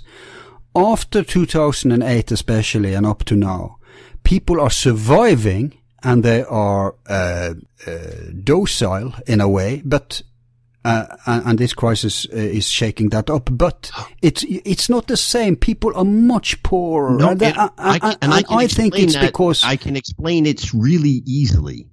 In 1991, or actually 1992, Clinton comes into office, right? You had an absolute revolution, the digital revolution. The information revolution. So from about 1992, 93, when that whole thing started, if you go to say 2000, that was one of the most creative, incredible periods, I would say, in human history. I agree, but there was also good times in the 80s under Reagan. But that yuppie time in the 80s was much more like the Obama period. It was just money creating money. But if you take that period from 1992 to about 2000, so much, how can I say this? So much was created of enormous value that everyone got rich because we were actually creating something. In the 1980s, it was just assets. It was a bubble. Leverage this, leverage that. And from 2008 till basically 2020, it was just print money like crazy. Central banks printing. But what happens? This is what happens. At some point, you can't keep printing. Because if you keep printing, what's the stock market going to go to? Is it going to go to 100 million? What's the value of an apartment going to be in Shanghai or in, I don't know, in San Francisco? What is it going to be? $1 trillion to buy an apartment? You see what I mean? Inflation. At some point, all you're doing is just asset inflation. Look at Japan. Japan is the perfect example of this. In 1990, Japan was 60% of U.S. GDP. So it was 60% the size of the U.S. economy. And today it's like 20%. It was just a big financial bubble that just burst. But from the end of the war till 1990, the Japanese created an enormous amount of value. Car companies, electronics. But then they got all of this money and they didn't know what to do with it. They created a financial bubble and they haven't gotten out of it yet. So what I mean is when you create money on one side of the ledger and on the other side of the ledger, you actually create something real. It's not a problem. But there's a really good example of this. If you go to a bank, imagine you go to a bank and you want a mortgage and you say, I'm going to build a house on a piece of land. And the bank says, okay, I'm going to create $100,000. Go build your house. And you build a house. You actually do something with that money. That's not inflationary, and that's actually good for society. It allows It gives people the opportunity to be creative and to do things. But when some rich guy goes to the bank and says, hey, give me $1 million. I want to go buy Al's house now because now it's worth $1 million. He didn't create anything. And that money's just, then you just get asset inflation. You're just pumping the price of things up. Right. And you get a bubble. Yeah. And that's what happened. And if you look at cycle theory, what's happening now is the whole bubble is bursting. The whole bubble is bursting. All of this debt. Which is healthy, kind of, in the long run. It has to get washed out. It has to get washed out. It's a default. Back to Alt, Cetera, Alt, Delete, right? And it's really interesting. Trump said the other day that, and I'm not saying that Trump is some genius. He has no other option. You can't lower interest rates. You can't do quantitative. Imagine quantitative easing now. Imagine if Trump said, well, we're going to print a lot of money and buy bonds and we're going to get the stock market up. People would be like, yeah, but I'm starving. You see what I mean? Yeah. You can't do it. You just got to go and give the money. So he has to do what Obama should have done back in 08. Exactly. But what did he say the other day? What did he say? Obama? Yeah, you start your sentence with... oh, no, yeah. So, I lost my train of thought. But anyway, he said, what did Trump say? Oh, I lost it. I got lost. Well, I guess it was about giving out money directly to the people. But what people don't understand, and let's close part one with this. They don't understand what happened in 08. Because in 08, Obama had to go to the Congress and get their approval of printing money out of thin air to bail out everything. But many people don't know what happened after that. How they put into law that you can do it automatically. Can you explain that? And what has been going on for a while, even before Corona? You mean with TARP, when he went in the whole TARP thing? No, but really what happened in 2008 when the financial markets completely collapsed, there was two choices. One was bail out the people. So Obama could have said, you know what? On a legal technicality, we could get into this. On a legal technicality, you can't foreclose on these people because you don't have the deeds to their houses. So you can't foreclose on them. So the people are going to keep their houses, and investment banks are all going to go bankrupt. And he would have given those people their houses. And modern monetary theory said their solution to 2008 would be stop all taxes for a year. So for 1 year, no taxes. Nobody pays any federal income tax. There's no federal. But hang on, they wouldn't necessarily go bankrupt. He could just nationalize the banks and then privatize them when the crisis is over. But how? These are investment banks. Why nationalize them? Let them die. Yeah, I agree. All they do I agree. It's issuing bonds, and they don't do anything. Yes. Yeah, no, I agree. So he said, okay, you got this capitalism. You win, you lose. You guys made a shitload of money, and now you fucked up. Sorry for the language. And you lose it all. And we're giving the people the money because, I'm power to the people, hope, and all this BS. Plus, they were criminals. And Obama, he would have been a hero. Yeah. I remember I voted for the guy. I was thrilled. I was like. Yeah, but look, Wall Street controlled him from day one. So there was nothing to hope for. Exactly. Yeah. And, he brings in Larry Summers, the architect of the whole disaster. Tim Geithner. He brings him in. Now, if folks who are interested in modern monetary theory, highly recommend. Larry Summers wrote an op-ed in the New York Times about MMT, and he really attacked it. At the same time that Ray Dalio, the manager of the largest hedge fund in the world, said we need it, and Mario Draghi said we're probably ready for some MMT. So this was all in the last 6 months. Wow. And the last week, when Trump said we're gonna have $1 trillion bailout for the country, not one politician asked where's the money coming from, and they shouldn't, because the resources are there. What we should ask politicians, when you ask a politician for something, if the politician says we don't have the resources, that's a legitimate answer. We don't have the money is not. If you say we want to fly to Pluto and the politician says, we don't have the resources to do that, right, that's a legitimate answer. But if you say, we want to put a base on the moon and he says we don't have the money, that's not a legitimate answer. Very good example. But what I was getting at is that in 08, Congress had to approve the wild printing of money to bail out everything. But they put into law, many people don't know this, they put into law that in the future you don't have to go to the Congress and get permission. Right. And half a year ago or something, it all started to it was underreported in the media, of course, but the stock started to crash and they started to pump desperately in money. And you know about this because we talked about this some time ago. And after that, they've been printing and printing and printing and pumping and pumping and pumping money into the system. So this I think is important for people to know about because it's so underreported in mainstream media. I think what you're referring to is that the central bank can go into the stock market and buy stocks directly. Right. Is that it? Yes, but they need the money to do it, right? Because there was very interesting question today at Trump's news conference.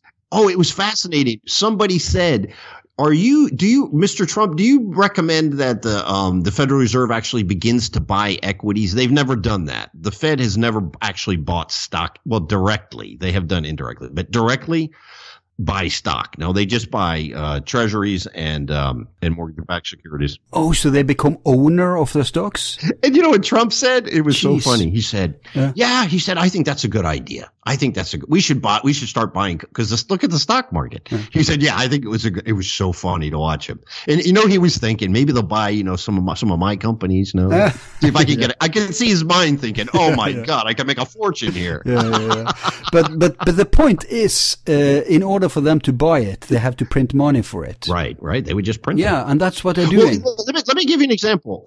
When a bank, this is one example that can make it clear how banks operate. When a bank buys a building, so imagine a bank wants to expand and buy a building. Do you know what they do? All they do is they go to the guy who has the building and they say, give me the deed for that building. Mm-hmm. Right? Mm-hmm. And let's say it's $1 million and they create the $1 million and there they got it. They've got it balanced. You see what I mean? Mm. That's what's called expanding the balance sheet. They just expanded their balance sheet by $1 million. They took the deed for the building. They created, remember, out of nothing, they created the $1 million, gave it to the guy, and there they've got it. They've got a building and they've got the $1 million that they created. It's done. Fantastic. That's how the central bank buys stocks. Mm. They just expand because they never say, oh, the Fed's printed a shitload of money today. No, they say the Federal Reserve is going to expand its balance sheet. And you're like, nobody's like, what the fuck does that mean? That's all it means is they printed a lot of money. And on the other side of the ledger, they have whatever asset they bought. You see what I mean? This is a way to take over the world. And the wild thing is it's a private institution, isn't it? It actually is. It's owned. It's not owned by the American people. It's owned by the banks in the Federal Reserve System. And who owns the banks? Who owns the banks? The shareholders of the banks would own the banks. So who are the biggest shareholders? Ooh, now there you go. Because this is very hard to track down. Many people have tried. Mm-hmm. But there was a book a few years ago called The Superclass, not a conspiracy book, a mainstream book. Mm-hmm. Superclass is... Oh, I know. I think it's... I heard about this guy. Yeah, it's 6,000 people divided up in 400 families. Mm-hmm. Not only old money, there's a lot of new too. Mm-hmm. And most of them are unknown people. I mean, some of them are, of course, the usual suspects, but many of them are relatively unknown. And I think it's important to start identifying these people, these 0.1 percenters. Oh, yeah. Because exactly. like Jerry Myron said, who are these bastards?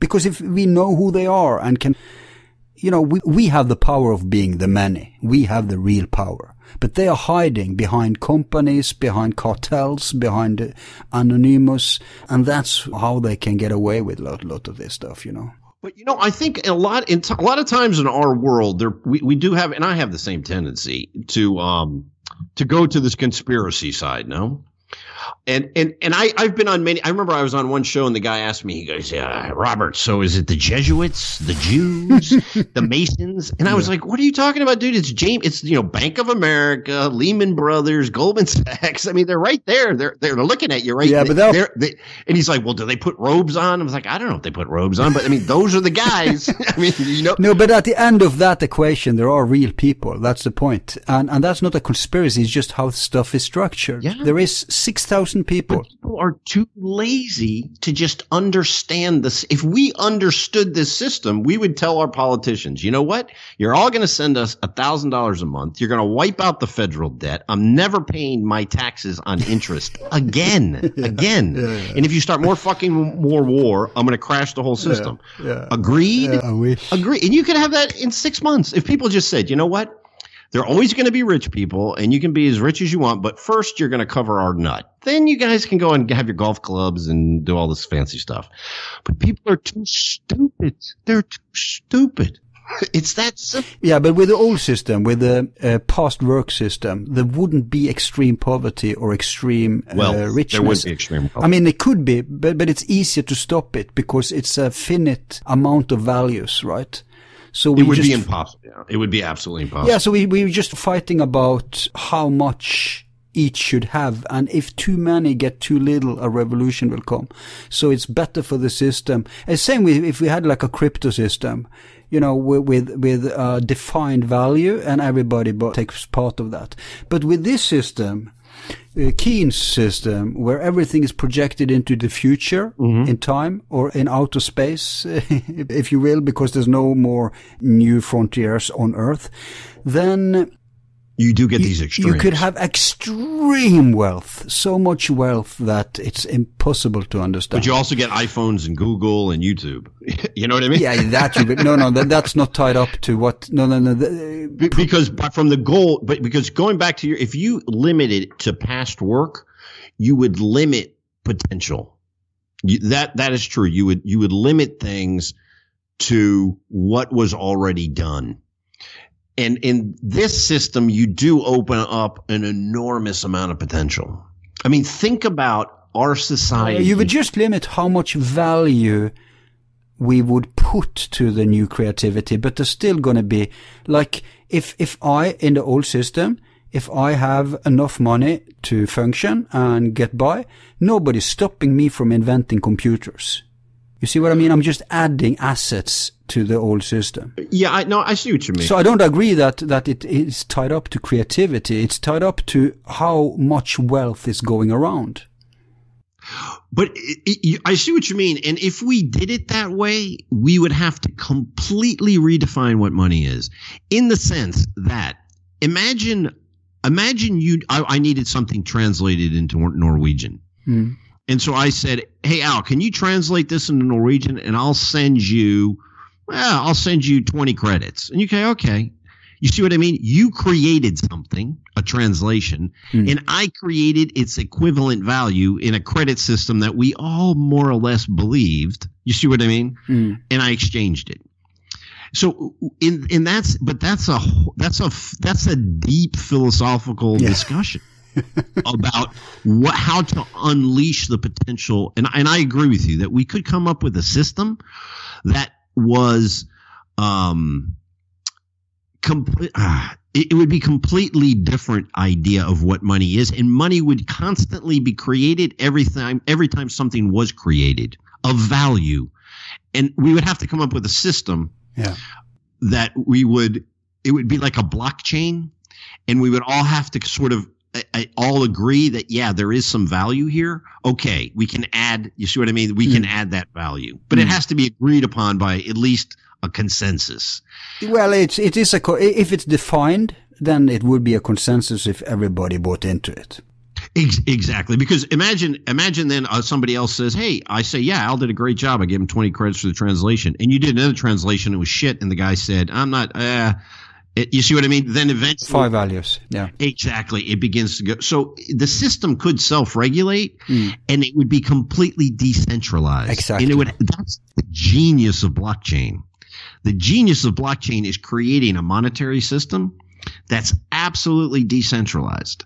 But that's going to take a while. But what we have now, the opportunity we have now, is to eliminate. This is what I was going to say about Trump. Trump said no evictions and no foreclosures. Exactly. So now those I'm telling you, trust me, the no foreclosures. What's going to happen is it's going to be that debt is going to get written off. So those mortgages, the central bank simply just eliminates both sides of the ledger.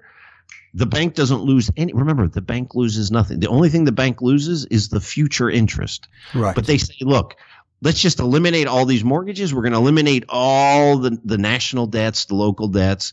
This will be the cleansing of all of that debt. And then we start again. Just so people, I know this is a dark time and it's going to get darker, but what's coming is a wonderful period. Yeah. It's the spring. Yeah.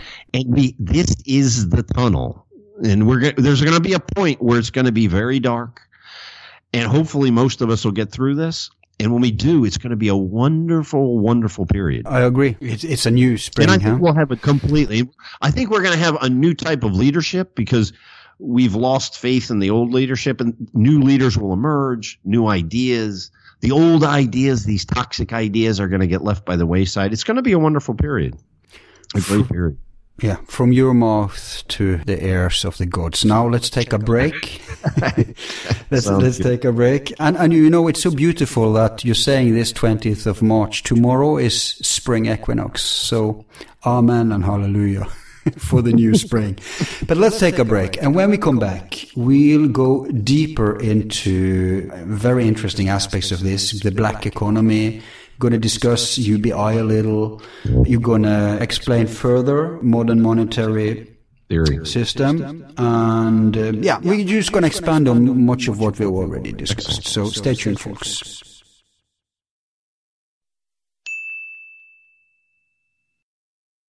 All of our files are free and will remain free. If you like the show, you can show support by donating $1 to help with expenses. Just use the PayPal link on our website, YouTube channel, or Facebook page. Thanks.